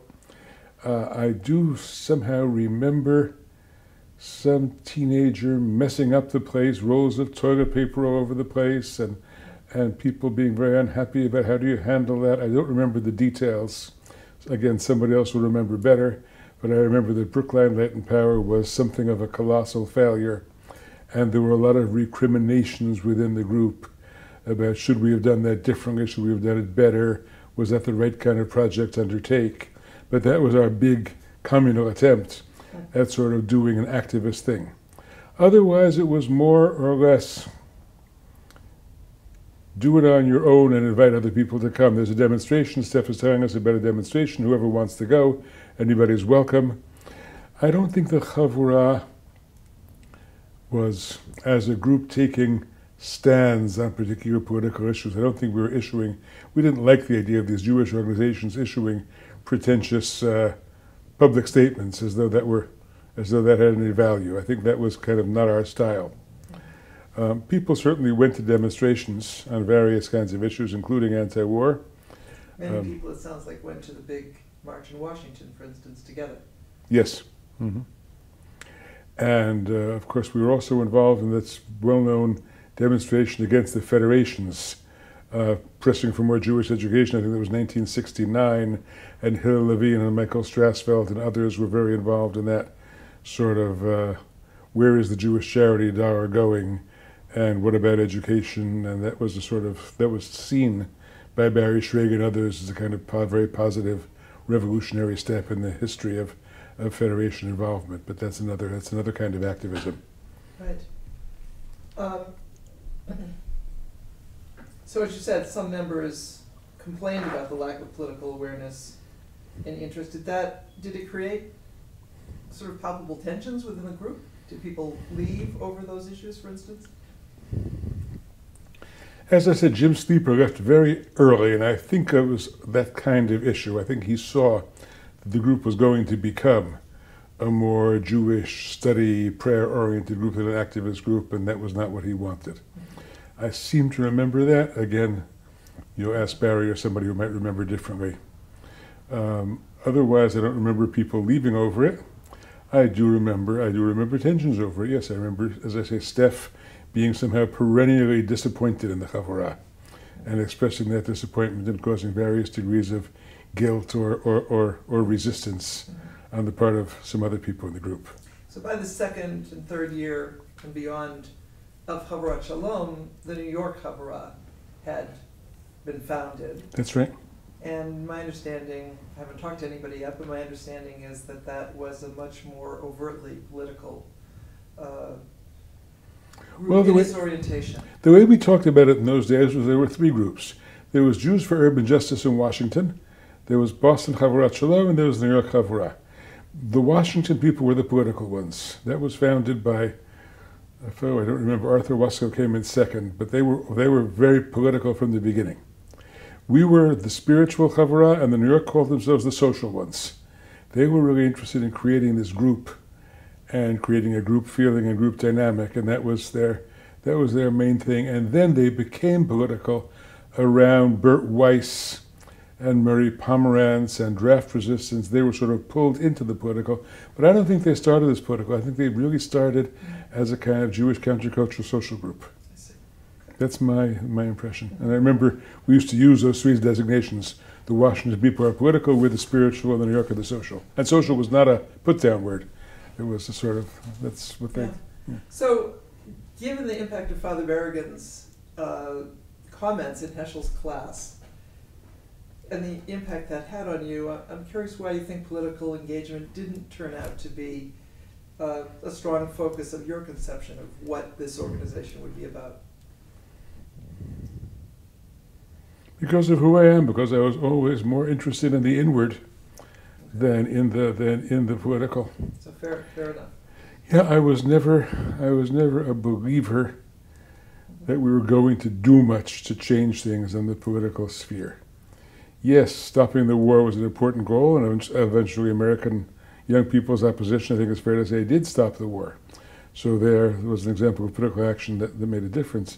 But in terms of changing the society, in terms of changing the way people are, changing the social structure, I never believed much that political action was going to do it. I remember saying once that there were really two kinds of Jews in the world: Messianic Jews and non-Messianic Jews. Messianic Jews included the Hebrew Christians, included the Lubavitchers, included the Gush Emunim people. They were Jews who believed that Messiah is right around the corner if we only do the right things. Zalman was a Messianic Jew in that sense regarding the age of Aquarius. And I was a non-Messianic Jew, which meant I believed that the wicked kingdom is here for a long time to come, and all we can do is what Rabbi Yochanan ben Zakkai did, create a little corner where there are enlightened people and sort of keep a little flame burning during the dark night. And I think I still believe in that's what we can do, preserve some bit of humanity and increase some bit of humanity in the world, and not really change the world and bring about the redemption. Israel had just fought and won the Six-Day War, as we were talking about earlier, a year before Chavurah Shalom was founded.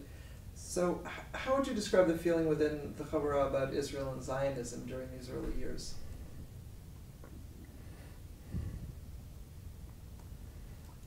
Muted. We were very much American Jews and creating an American Jewish project, and we knew that. There was certainly no anti-Zionism, and I think if you'd asked most of us, we would have said, of course, we were Zionists, which meant we supported Israel, which meant we thought Israel was a right project, that the Jewish people needed a homeland and had done wonderful things. And there were some things we were concerned about already, no question about that. The integration of Sephardic and and Ashkenazic Jews was not going terribly well. The Israeli Black Panthers were out and things like that. There was concern about the treatment of Arabs already, even before 1967, the military rule, and so on, things like that. The fact that Arabs were not given equal budgets for education and development and things like that. We all knew that, and were concerned about it already, even before '67. But that was in the context of generally being very supportive of Israel. But I would say the Chavurah was very much about being Americans and American Jews. I remember publishing something in a response symposium sometime in the early 1970s, where I said I could live for the next 50 years either on a kibbutz or in Mea Shearim, and I would always be New York City class of 1965 and Cambridge class of 1968. And that was referring to the anti-war demonstrations and what an effect they had on me and how formative the experience of the 60s was in my identity. And I think we all sort of saw ourselves as American late 60s people. And many of us had been to Israel, especially those with a stronger Jewish backgrounds. Not many had been for a year, I don't think. I'd been for a year already. I don't think many had spent a year in Israel. But this was clearly an American enterprise, an American Jewish enterprise. And Israel was in some ways marginal to it. In the first Jewish catalog, Michael Paley wrote an article about Israel, about travel to Israel, I think. And it was a terribly embarrassing article, because mostly about how you could get people to pay for your trip to Israel and get there free and sort of take advantage of it. And we all thought that was childish and annoying. And I think Michael was probably embarrassed about it for many years since. But Israel was not strongly on the horizon. And yet a group left Chavurah Shalom, if I understand correctly, and went to become among the founding members of Gezer, Kibbutz Gezer, early on in the life of Chavurah Shalom. Do you recall that? I don't remember them as a group that left Chavurah Shalom, not at all. Okay. Who was the founder of Gezer? Levi Kelman was the founder of Gezer, but he wasn't in the Chavurah. Was Jerry Shostak a founder of Gezer from the Chavurah? Maybe Jerry Shostak. I remember we had connections to the beginning of Gezer. We knew people there.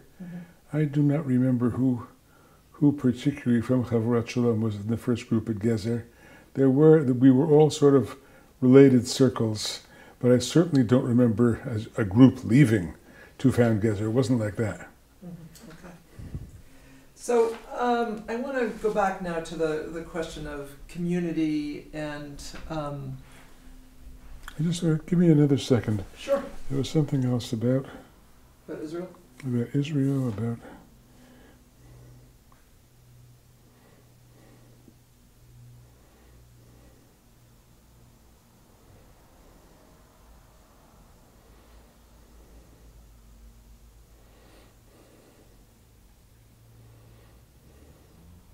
Israel was very much a darling project of the Jewish establishment. And we were worried about that. We were already worried about vicarious Judaism. Judaism was about supporting Israel and saving Soviet Jews. And Judaism wasn't about your own spiritual life and your own Jewish learning and your own developing an identity. And we were sort of pushing back against a Judaism that was a Judaism for others. And I think that's partly why there was a certain resistance to Israel advocacy as what Judaism was supposed to be. We were kind of build a community here, build a real Jewish life here. Yet it was complicated, right? Joe and Gail Reamer left and went to Israel. When they left the Chavurah, the Savrans went to Israel. Mm-hmm. Others had deep connections and spent time in Israel. Gail and Bella are of the same generation. They're both children of Holocaust survivors and very strongly drawn to Israel, partly because of that. They had a very strong Jewish peoplehood identity as coming out of their experience as second-generation Holocaust survivors. And I think that's what particularly pulled those two couples there. Yeah. Right, and Joe was speaking about his experience there during 66, 67, in the war. So that had been a very formative period in his own identity also. Sure. So, and then his interest in kibbutz, his study in kibbutz and so on. Yeah. Sort of as a form of living and education within that context. So I wanted to go back to some of the challenges that were happening in those first years of the Chavurah, and as part of that conversation, I just wanted to talk about the role of the sort of these communal meetings, how they happened, and the kinds of issues that were surfacing that needed to be discussed. This was a very self-reflective community, sounds like, and there was a lot of discussion, as you said, about what kind of a community you intended to be and wanted to be and how you were going to get there. And were there, as you remembered, were there sort of conflicting visions of what that community would look like?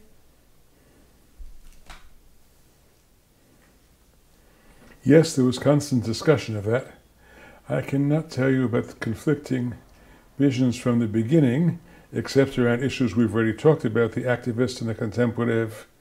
Yeah. But I do know that by the second year, there were some tensions within the community about people who did not feel completely accepted, did not feel completely loved by the community, and then they began pushing an agenda of trying to legislate communal intimacy. You have to accept me, you have to listen to me, you have to care about me because I'm a member of your Chavurah. And people sort of pushing back on that. The whole question of how voluntary the communal thing was and how obligatory it was certainly in the air. And when we all felt that everybody was someone we wanted to get to know and care about, that worked well, and when there were people for whom that wasn't true, I think that Debbie Wolin was such a person in the first year, people didn't know what to make of her, and there were members of the Chavurah who certainly wanted to avoid too much dealing with her. There we had, even for the original group, but certainly for the second group, you had to apply to the Chavurah, and we had interviews. And if in the interviews... And these interviews consisted of people coming and spending time. Yes, you would come, if you came from out of town, you would come for a couple of days. And if you were in town, you might come back for 2 or 3 such conversations. And there were several members of the Chavurah who were on your interview committee. I was always one of them, but there were a couple of others too, sort of the Vatikim, the sort of old-timers of the Chavurah, 1-year-old, half-year-old timers, 1-year-old timers, but people who were sort of the pillars of the group. Joe, Barry, Michael were sort of the original pillars of the group. They sort of became the interview committee. And the question is, on what basis do we accept people? How much does it have to do with whether we liked them?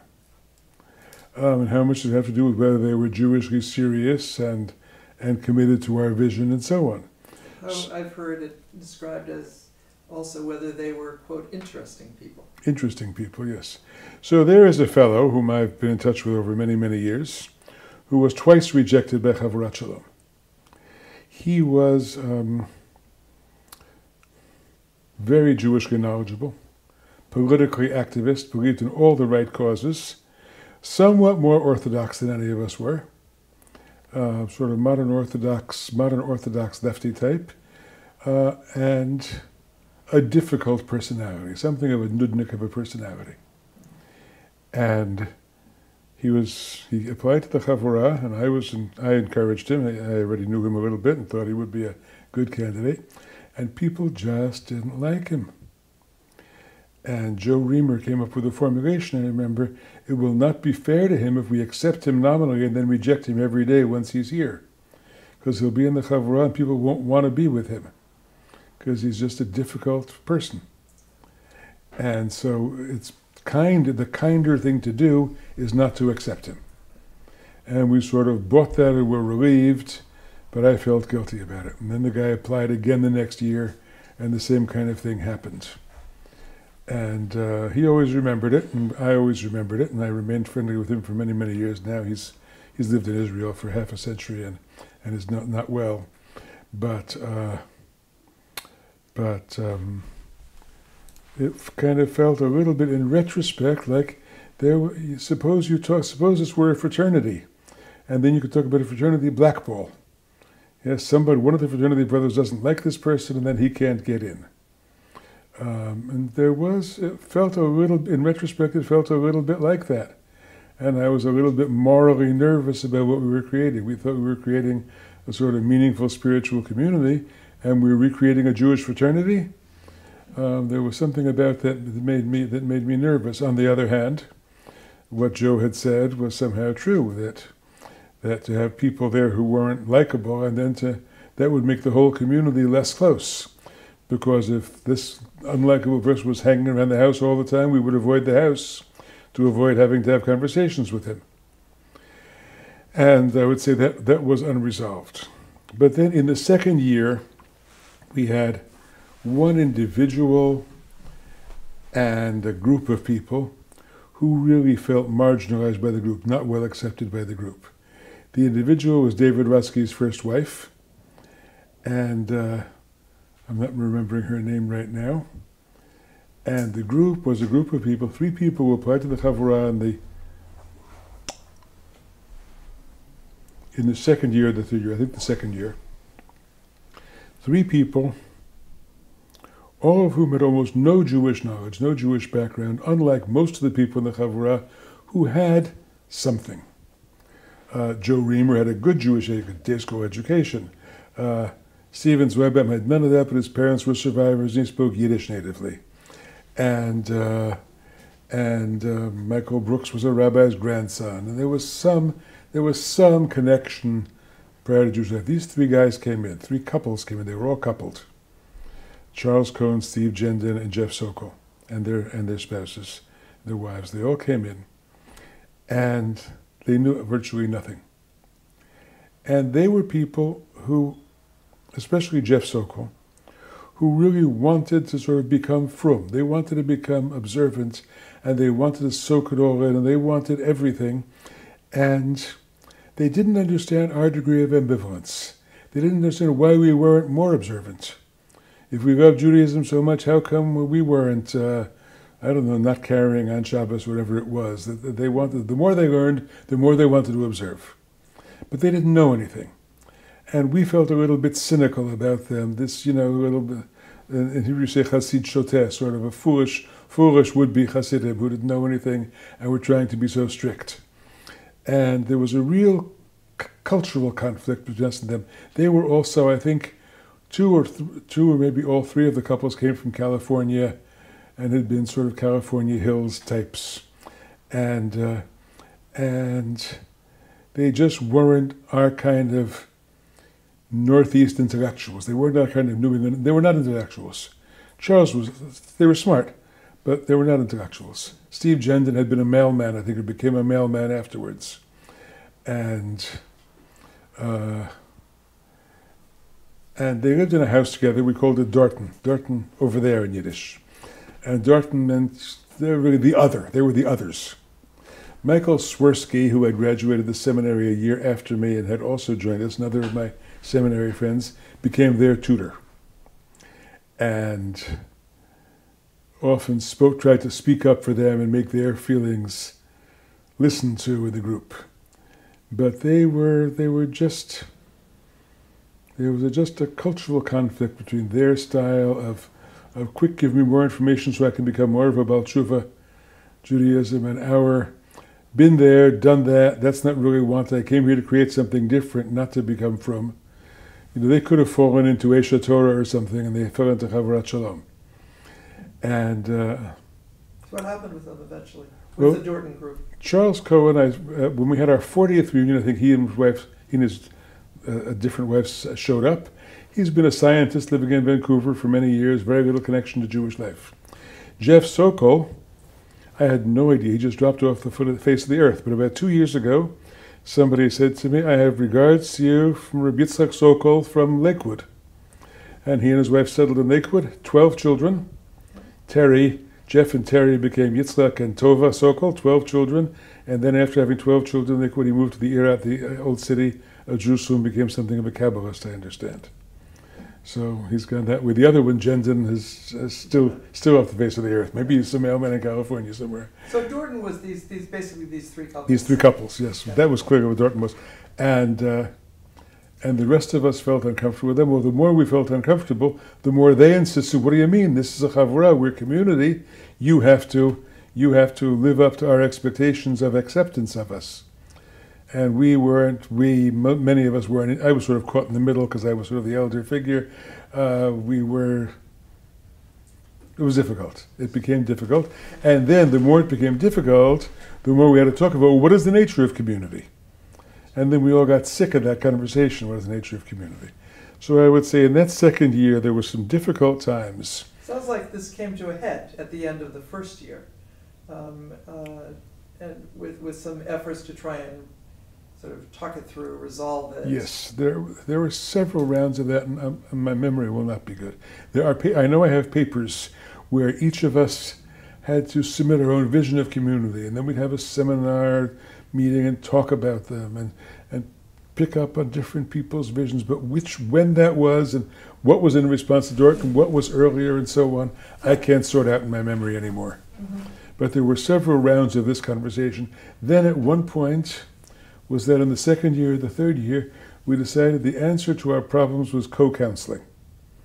The Chavurah would adopt co-counseling as a way of getting us to listen better to one another. So each of us had a co-counseling partner, and we would have these. Can you say what co-counseling is? Co-counseling, I don't remember. You have a session where you have a partner, you listen to it, you have to look in the person's eyes, and one person talks for 15 minutes, and the other person talks for 15 minutes, and you share everything in your heart in a non-judgmental way. An effort to get to know someone. An effort to get to know someone. By listening. Yes, that's right, yeah. And my co-counseling partner was Debbie Fine, and that was very nice for us. And that's about all I remember about it. But it was a thing. It was a fad the Chavurah went through in response to one of these. What is community? How can we become a more intimate community again? How can we restore the lost intimacy? There was a sense of loss that we'd had something at the beginning and it had gotten all screwed up toward the end of the first and during that second year, and now we were trying to. How could we recreate the lost innocence of our early community? And co-counseling was such an attempt. When did the idea of the Chavurah Shalom community being a permanent community really arise and fade? And what? And fade.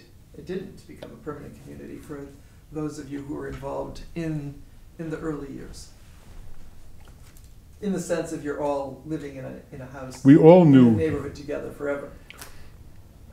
We all knew that we were in graduate school and that we weren't making a living. Chavurah Shalom for me was something like a full-time job without salary. We were living on the margins, Kathy and I. I had a fellowship for my first 3 years at Brandeis, which gave me, I think, a $10,000 a year, $8,000 a year stipend. And I was teaching adult education here and there. And then in the second year, once the idea of Chavurah began to catch on in the Jewish community, I was sometimes invited to do shul gigs and give lectures. So maybe I was making $20,000 a year at most, probably much less than that, $10,000 a year. And we were living on that, and Kathy had some savings because her parents had died, so we were digging into that to survive. And we knew that couldn't go on. At some point, it would have to end. After 5 years in the Chavurah, I decided I needed a job. And I got this job offer at Penn, and then we moved to Philadelphia.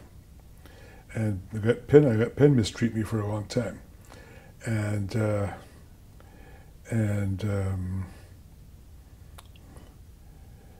So the idea that we would be a permanent community there in the city was not really an option, but we didn't know exactly when it would end for whom.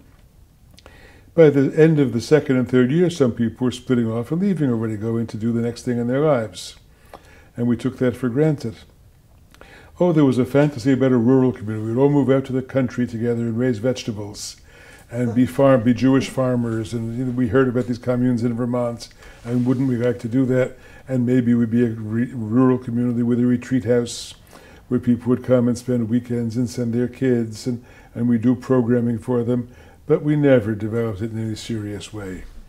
Janet was part of that conversation, Kathy and I were part of that conversation, I don't remember who else, but it never developed seriously. So I would say that in our 5 years in the Chavurah, there was never serious talk about our being a permanent community. We all kind of knew that this was a certain phase in our lives. Only several years after I left did some people begin making the Chavurah their long-term community. Joel Rosenberg was our bridge to those people. He stayed around Chavurat Shalom and around Somerville for a long time, so he got to know the 80s generation of the Chavurah, which was a generation that we didn't know at all. Right. And Joel, and then Eliza Artz really became the person who most symbolized the sort of long-term Chavurah of the later years. And there are people in the Chavurat Shalom now for whom it's been their community for 20 years. Yes. So interestingly, in some sense, it did become a permanent Something community. more like a synagogue, yes. Yes. Yeah. Yeah. Which is ironic in a certain way. Mm-hmm.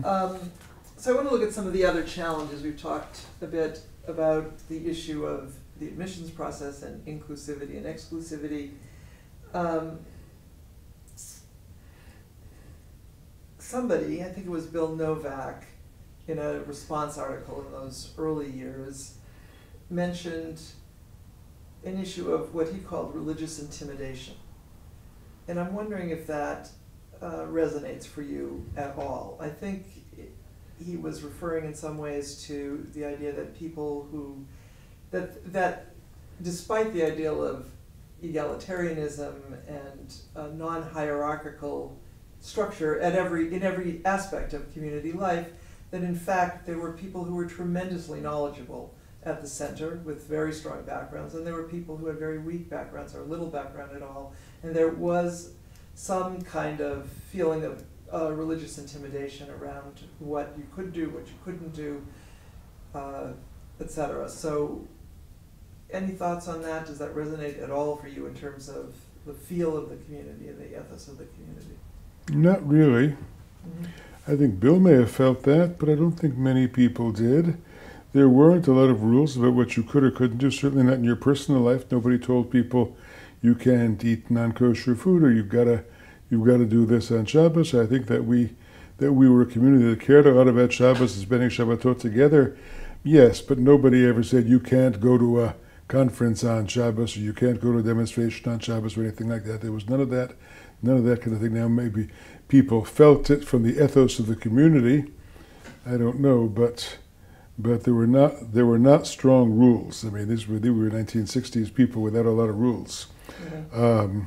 Yes, some of us had a lot more Jewish knowledge, no question about that. That's myself and Buzzy, and even some of the younger people like Joe and Barry had a lot more Jewish knowledge than somebody like Bill did. Epi had a lot of Jewish knowledge, but I don't recall that people felt intimidated by that, but if Bill says it, then you have to listen to him. That was a long time ago. Yeah, So yeah. who knows? Yeah. I wanted to come back to the question of power and authority in the community in general, which is sort of a related issue, is something that you clearly struggled with. You called yourself, in some ways, an ambivalent leader, or you had to deal with the sort of this ambiguous position that you were in, given the egalitarian ethos in the community. How do you think those issues of authority and leadership and power sort of played out in reality? I mean, what was it that you were actually having to struggle with and the community was struggling with around those kinds of issues? Everybody knew that I had founded the Chavurah. There was no secret about that. And when it came to the outside world, I was the spokesman for the Chavurah. If somebody wanted to learn about Chavurat Shalom, they went to Art Green. If somebody wanted a lecture about the Chavurah in their community, they invited Art Green. On the other hand, inside the community, in a community meeting, I did not chair the meetings. I tried not to dominate the meetings. I tried hard to make sure my voice was not heard too loudly above others, just another voice in the community. But then that was frustrating for me. I was pissed off at what was going on in the community, and yet I had to go out and talk about this ideal community we'd created. So I was in a kind of inner tension. Was I the leader of the community? The community did not want a leader. And I didn't know that I wanted to be leader of the community. I didn't say, yes, I want this, and I'm annoyed the community won't accept me as leader. I guess I was ambivalent about that role.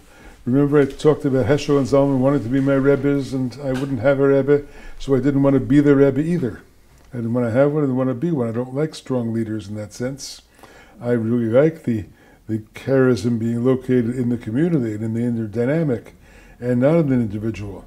I was a reader of Buber's I and Thou and Buber's Ideals of Community before Chavarat Shalom. And so the charism is supposed to exist in the realm, what Buber called the realm of the in-between, that which is in the center of the community, that empty space into which we all put our souls. That's where it is. But sometimes you get impatient waiting for that to happen. And especially if there's a whole group over there in the Dorton corner that's just murmuring and unhappy, then that doesn't happen. So then should the leader step in and try to become a leader again? No, I sort of pull myself back from that situation. And then other people feel, well, why don't you do something? This is your thing, why don't you assert some leadership? And I think I got mixed messages from the community about how much leadership they wanted me to take, and I myself gave mixed signals about how much leadership I wanted to take. So I would say from toward the end of the first year onward, that was an ongoing sore point or unresolved point. For you and the community. Yes. How much I was leader and how much leadership I should take. And it's not like we were constantly unhappy about that. Most of the time we were quite happy being there and quite happy with each other. But I would say there were moments when that could bring attention to the fore about the question of what was my role and how much people were to count on me. Well, looking back on it from a vantage point of almost 50 years, was there a way to resolve that actually, or was that just inherent in the situation? I think it could have been put on the table more clearly and more forthrightly than it was. I think sometimes it was an unspoken issue. And I think with the maturity of being a 75 instead of a 28-year-old, I could probably say, yes, it could have been dealt with more directly and more openly.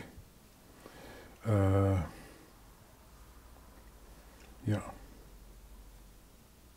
Did that issue of authority sort of pervade other aspects of life in the community? For instance, in the relationship between both the idealized notion of the relationship between teachers and students, or teachers and learners. Did teachers have any authority, as you were telling that story about, I forget who it was. Buzzy and Steve Zweibel. And the role of expertise in general. Yes, expertise was respected. I taught a course on Hasidism in the first year and a course on Rabbi Nachman in the second year. I had a wonderful group of people in each of those classes, and they respected my knowledge and learned a lot from it, and people certainly respected Zalman's knowledge that year when he taught. And Everett, yes, people, and Buzzy, certainly people respected knowledge tremendously. And I think the members of the Chavurah recognized they had some exceptional teachers in their midst. I think we who taught felt appreciated by the Chaverim. I think sometimes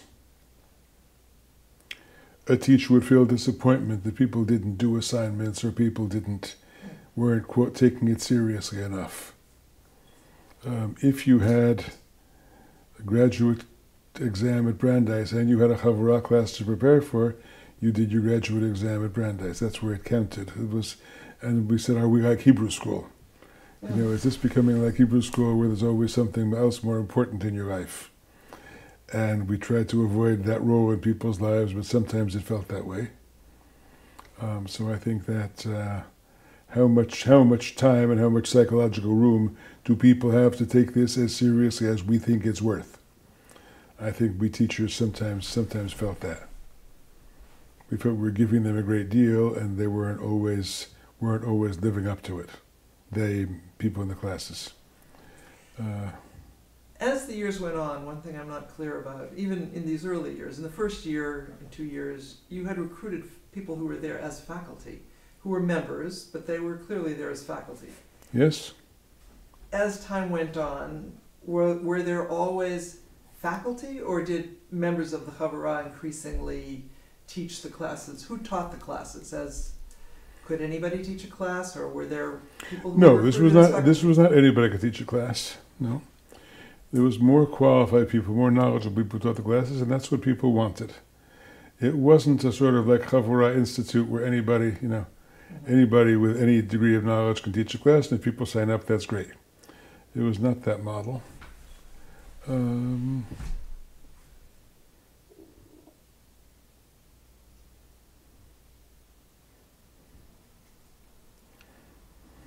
Were there people who came not as Chavurah faculty members, but as Chavurah members who wound up teaching? Right. I don't remember. Did Joe ever teach in the Chavurah? I don't think so. Did he say he taught in the Chavurah? Didn't. I don't think so. In our years, Joel Rosenberg didn't teach. Maybe Ruskies. I have Rusty to did ask him. teach. Ruskies might have taught in the Chavurah, might have taught Yiddish in the Chavurah, He for did. example. He did. Uh, Joel Rosenberg talked about taking Yeah. his class. so he would have been one. I can't remember who else. What's your sense of, as time went on, I mean, even after you left, but in those first 5 years but then beyond, what role did classes play in the life of the Chavurah? Or did it become more of a local synagogue neighborhood shul? Well, the seminary part was really over after 2 years. First of all, the draft ended, Right. and so draft deferments became irrelevant after the second year. And we realized we were never going to ordain rabbis. And everybody was sort of relieved once we decided that. Were you?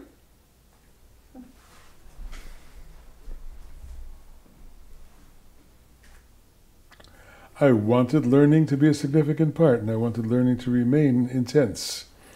And I think I had to convince myself that it still would. And I taught classes all through my 5 years there that I think were pretty serious and pretty well respected. And so I felt good about that, but the learning component declined somewhat. I guess what I'm asking, particularly in light of how your own life and career evolved, to what extent you were really devoted to the idea of training and creating a new kind of rabbi. Yeah. I like the idea of creating a new kind of Jewish leader. I didn't know if I wanted to call it rabbi, but a new kind of Jewish leader. We thought maybe we'd ordain people with the title chaver rather than rabbi, because the title rabbi was so corrupted. And also we didn't want to train people to paskan halacha, to make halachic decisions and things like that. That wasn't our interest. So, but you know that in the mid-1970s, when I was teaching at Penn, a group of us, Everett and Zalman and Herschel, Matt, and Max Tickton and I, tried to create a seminary without walls, because we felt something different had to be done in rabbinic training. And then my years at RRC, and then here, of course, it's been my whole life. I have 3 times left the Secular Academy for this fly-by-night rabbinical school vision. I ask. Kathy used to say some guys every few years get a little red sports car, and Green gets a little red rabbinical school every few years. To which my comment, my note is, red in that sentence refers mostly to the color ink in the ledger book of those rabbinical schools, and a little bit to the students' politics. But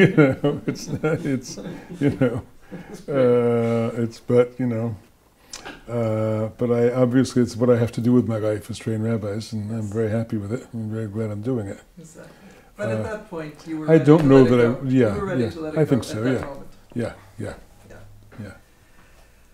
Okay, so I want to spend sort of the last period of our talk this morning and afternoon just on some sort of larger reflections about the directions your career has taken, but also the meaning and impact of the Chavurah.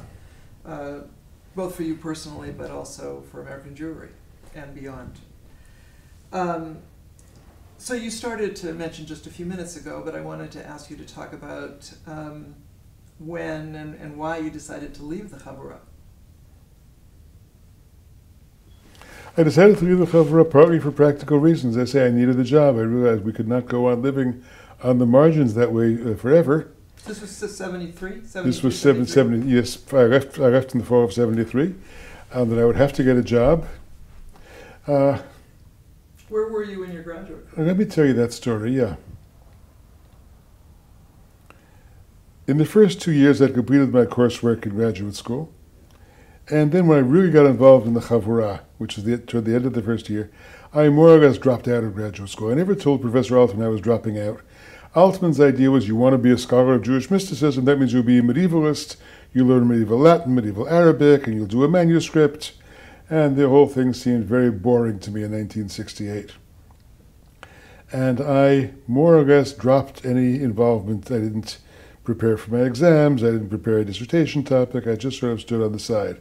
For 3 years or so I was involved in the Chavurah. That was what I did, teaching in the Chavurah, preparing for teaching, then lecturing about the Chavurah and adult ed and so on. I was not doing anything toward that academic career. And I thought maybe I would drop it, that PhD was just too profane for me, too violating of the stuff I loved, and to write footnotes about mystics was really not what I should be doing with my life. Be a mystic rather than writing footnotes about mystics. And then two things happened. Dick Israel came to me and said, circa 1971, came to me and said, I want to offer you a job. Dick was by then Greater Boston Regional Oil Director. He said, I want to offer you a job. I'm going to set you up in a storefront, either in Harvard Square or on Mass Ave someplace. A storefront Hillel for all the people who would never walk into Hillel. Wow. And you won't have to raise money, and you won't have to run dances and socials and all these things Hillel directors do for Jewish boy meets Jewish girl. You'll have meditation classes, and you'll teach text classes, and you'll have a big Friday night Shabbat dinner for everybody. Hundreds of people come, sort of like Shlomo Carlebach style. And of course, you'll be there all day and talking to people and engaging people. And I thought about it, and he said, probably it'll open around noon, but maybe you'll be there till 9, 10 o'clock at night. And I remember thinking, noon to 10 o'clock at night is like 9 to 5, only later. And I said, this is the best job offer I'm ever going to get other than being a professor, and I think I don't want it. Because I think I want time for my own learning and my own growth and my own thinking and writing. And then I said, I better go back and finish a doctorate. And then I saw also that two of my students, Larry Fine and David Roskis, were getting doctorates already. They were writing dissertations, and if they could do it, I could do it too. So then I went back to Altman and I said, Professor Altman, I want to write a book on Rabbi Nachman of Wroclaw. Would you accept it as a dissertation? And he said yes. He was very enthusiastic about it. I still have his letter inside my copy of Nachman's teachings. And so I wrote the book. I wrote what became Tormented Master, Life of Rabbi Nachman, and that became my dissertation. So I was on that path already, and then this job at Penn came up. What happened was Larry Silverstein was teaching at Penn. Larry had been an older fellow student of mine at Brandeis in my undergraduate years. He was teaching at Penn in modern Jewish thought, and they needed somebody in classical Jewish thought. Larry turned to Altman, and Altman recommended me. And that was a very nice compliment by Altman and a very nice job offer, and I went to Penn, and I got a job at Penn. 73. I was there for 11 years. After 11 years at Penn in 1984, I was earning $27,000 a year. Yeah. Right. Sounds like you were doing just as well as a grad student Right. many years earlier. Right.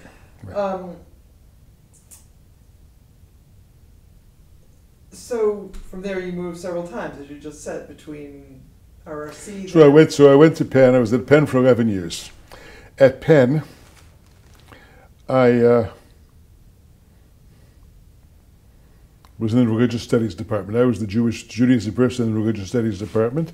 Jewish studies were also taught in what was called Semitics department or Oriental studies department.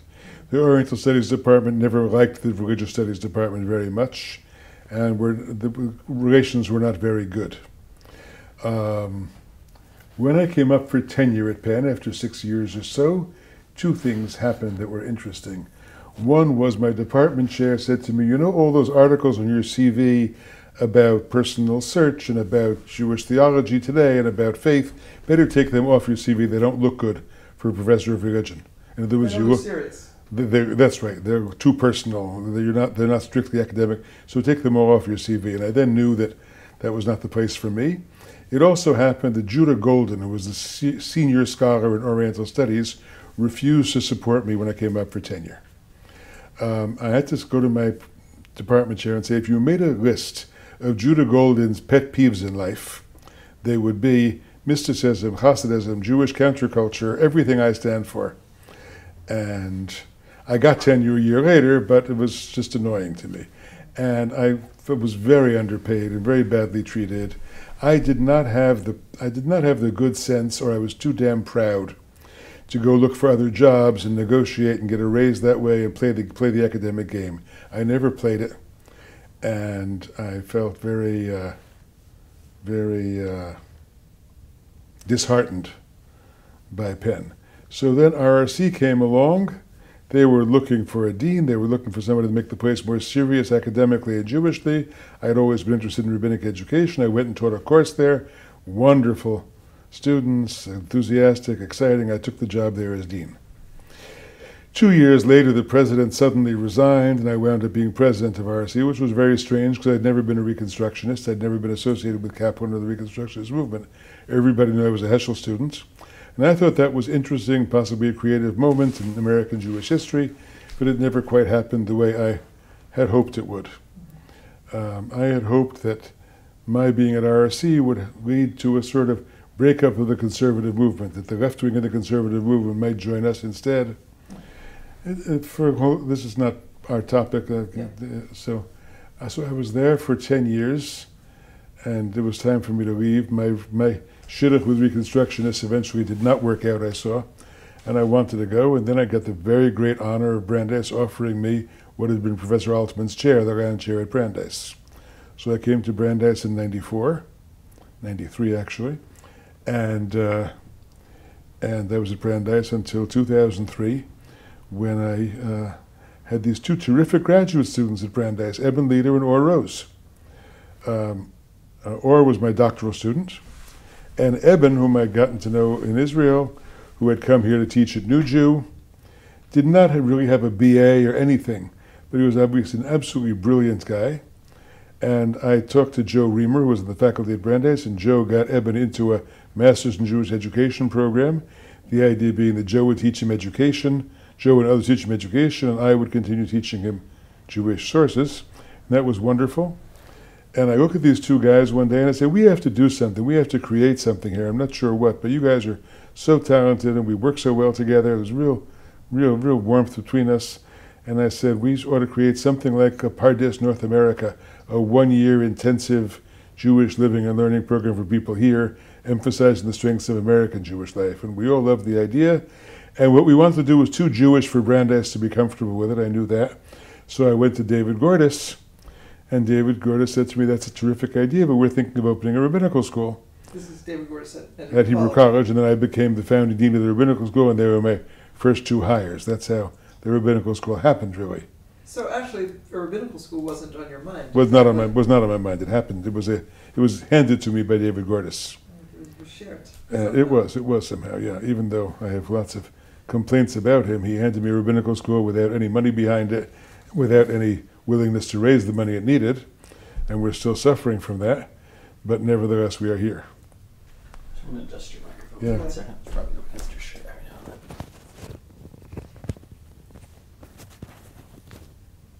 Cool. So are there key ideas and ingredients that you feel like you've taken with you to RRC, to the rabbinical school here at Hebrew College, that you first tried to articulate within Chavrat Shalom? Yeah, so I want to tell you about a talk of Zalman's. Zalman, just before his death, got an honorary degree from Hebrew College.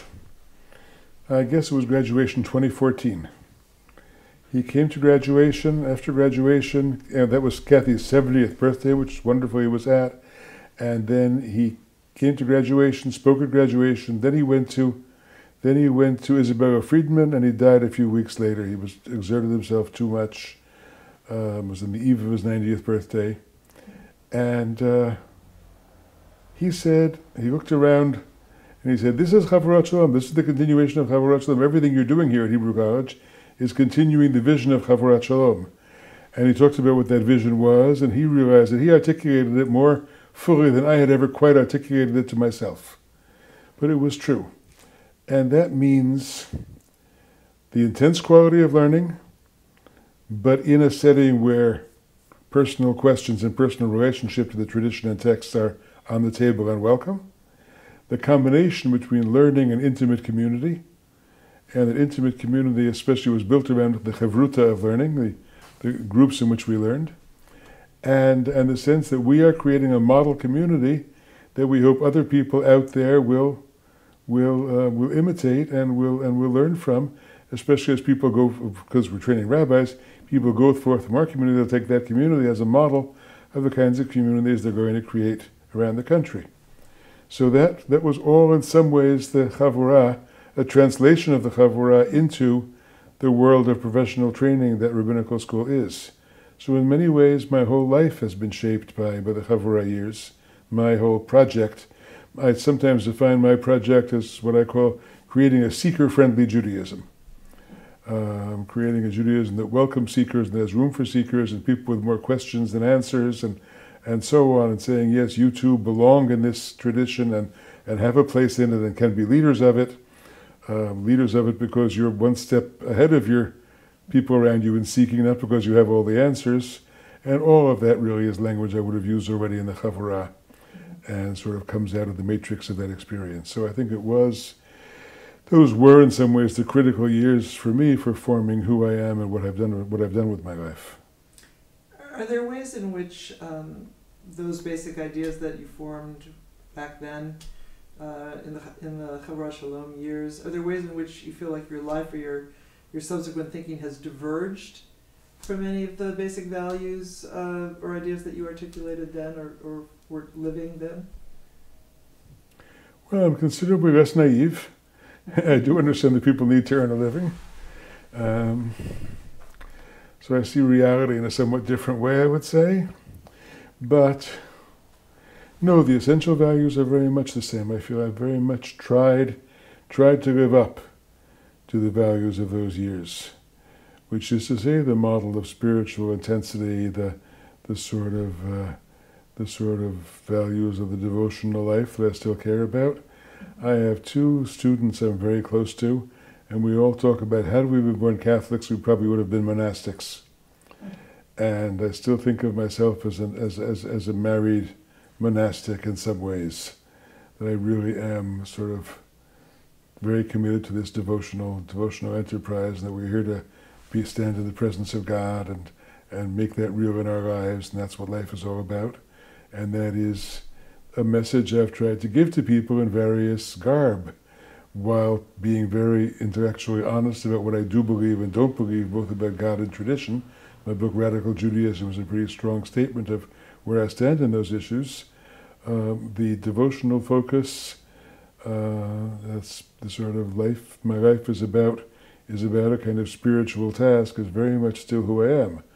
I'm involved at this point in lots and lots of writing projects, but one of them is a commentary on the Siddur, which I've been working on for years, and one day will be published with the Siddur, and it's very much a devotional commentary. Another is a 2-volume work which I'm putting out with one of these students, which is now going to be called A New Hasidism. And A New Hasidism has 2 volumes, one called Roots and one called Branches. Roots goes back to Buber and Zeitlin and Heschel and Zalman and Shlomo, and Branches goes moving forward toward creating a new Hasidism, a new Hasidic community for American Jews today, and has a series of essays by ourselves and by various other writers and thinkers and students. So that's all very much what I might have been thinking about in 1968. So you founded, and this is my last question, you founded Chavurah Shalom almost 50 years ago with what you call a dream of changing the Jewish world. So, half a century later, how do you assess its impact?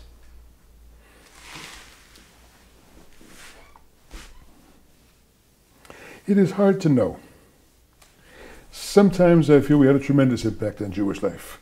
The synagogue, the American synagogue, has become a much less formal and pretentious place.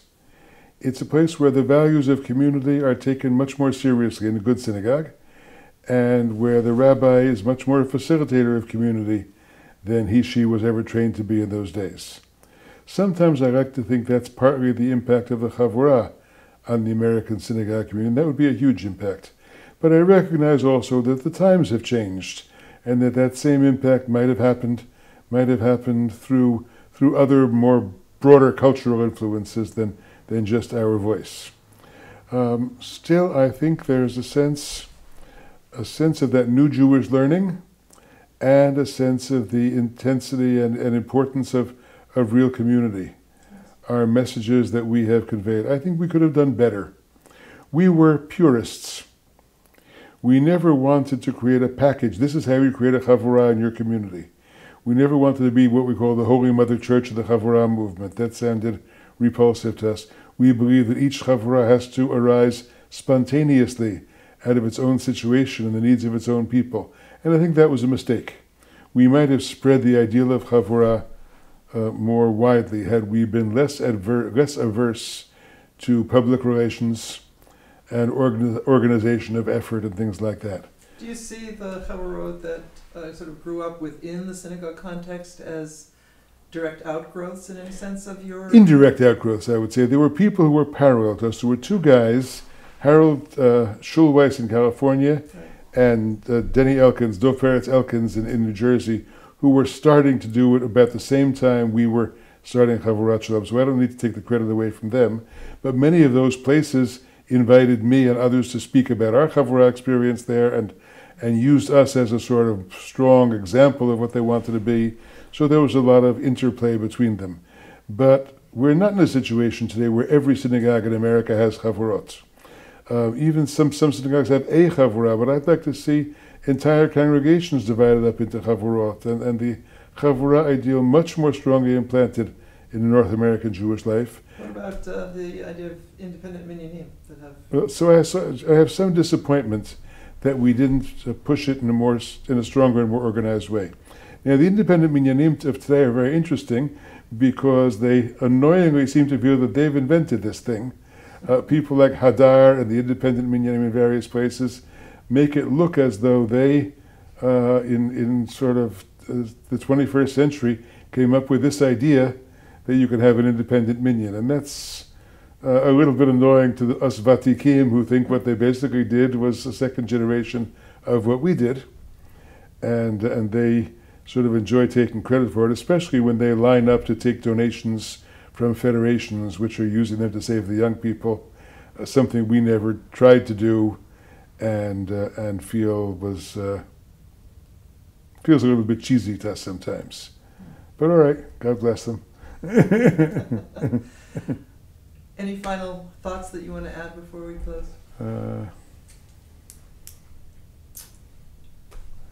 I'm sure there are 100 stories we didn't tell, and 100 things we could add to this. And I want to just say that we're sorry that Kathy's voice couldn't be heard more clearly. Yes, but well, Kathy's voice is gone, and I feel very, very distressed about that. And she was very much a part of this from the beginning, and we did it as a couple, and I couldn't have done it without her.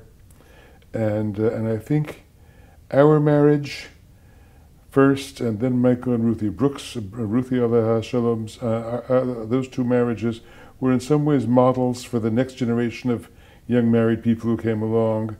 And Kathy was just very important in that, in her quiet but very spiritually alive way.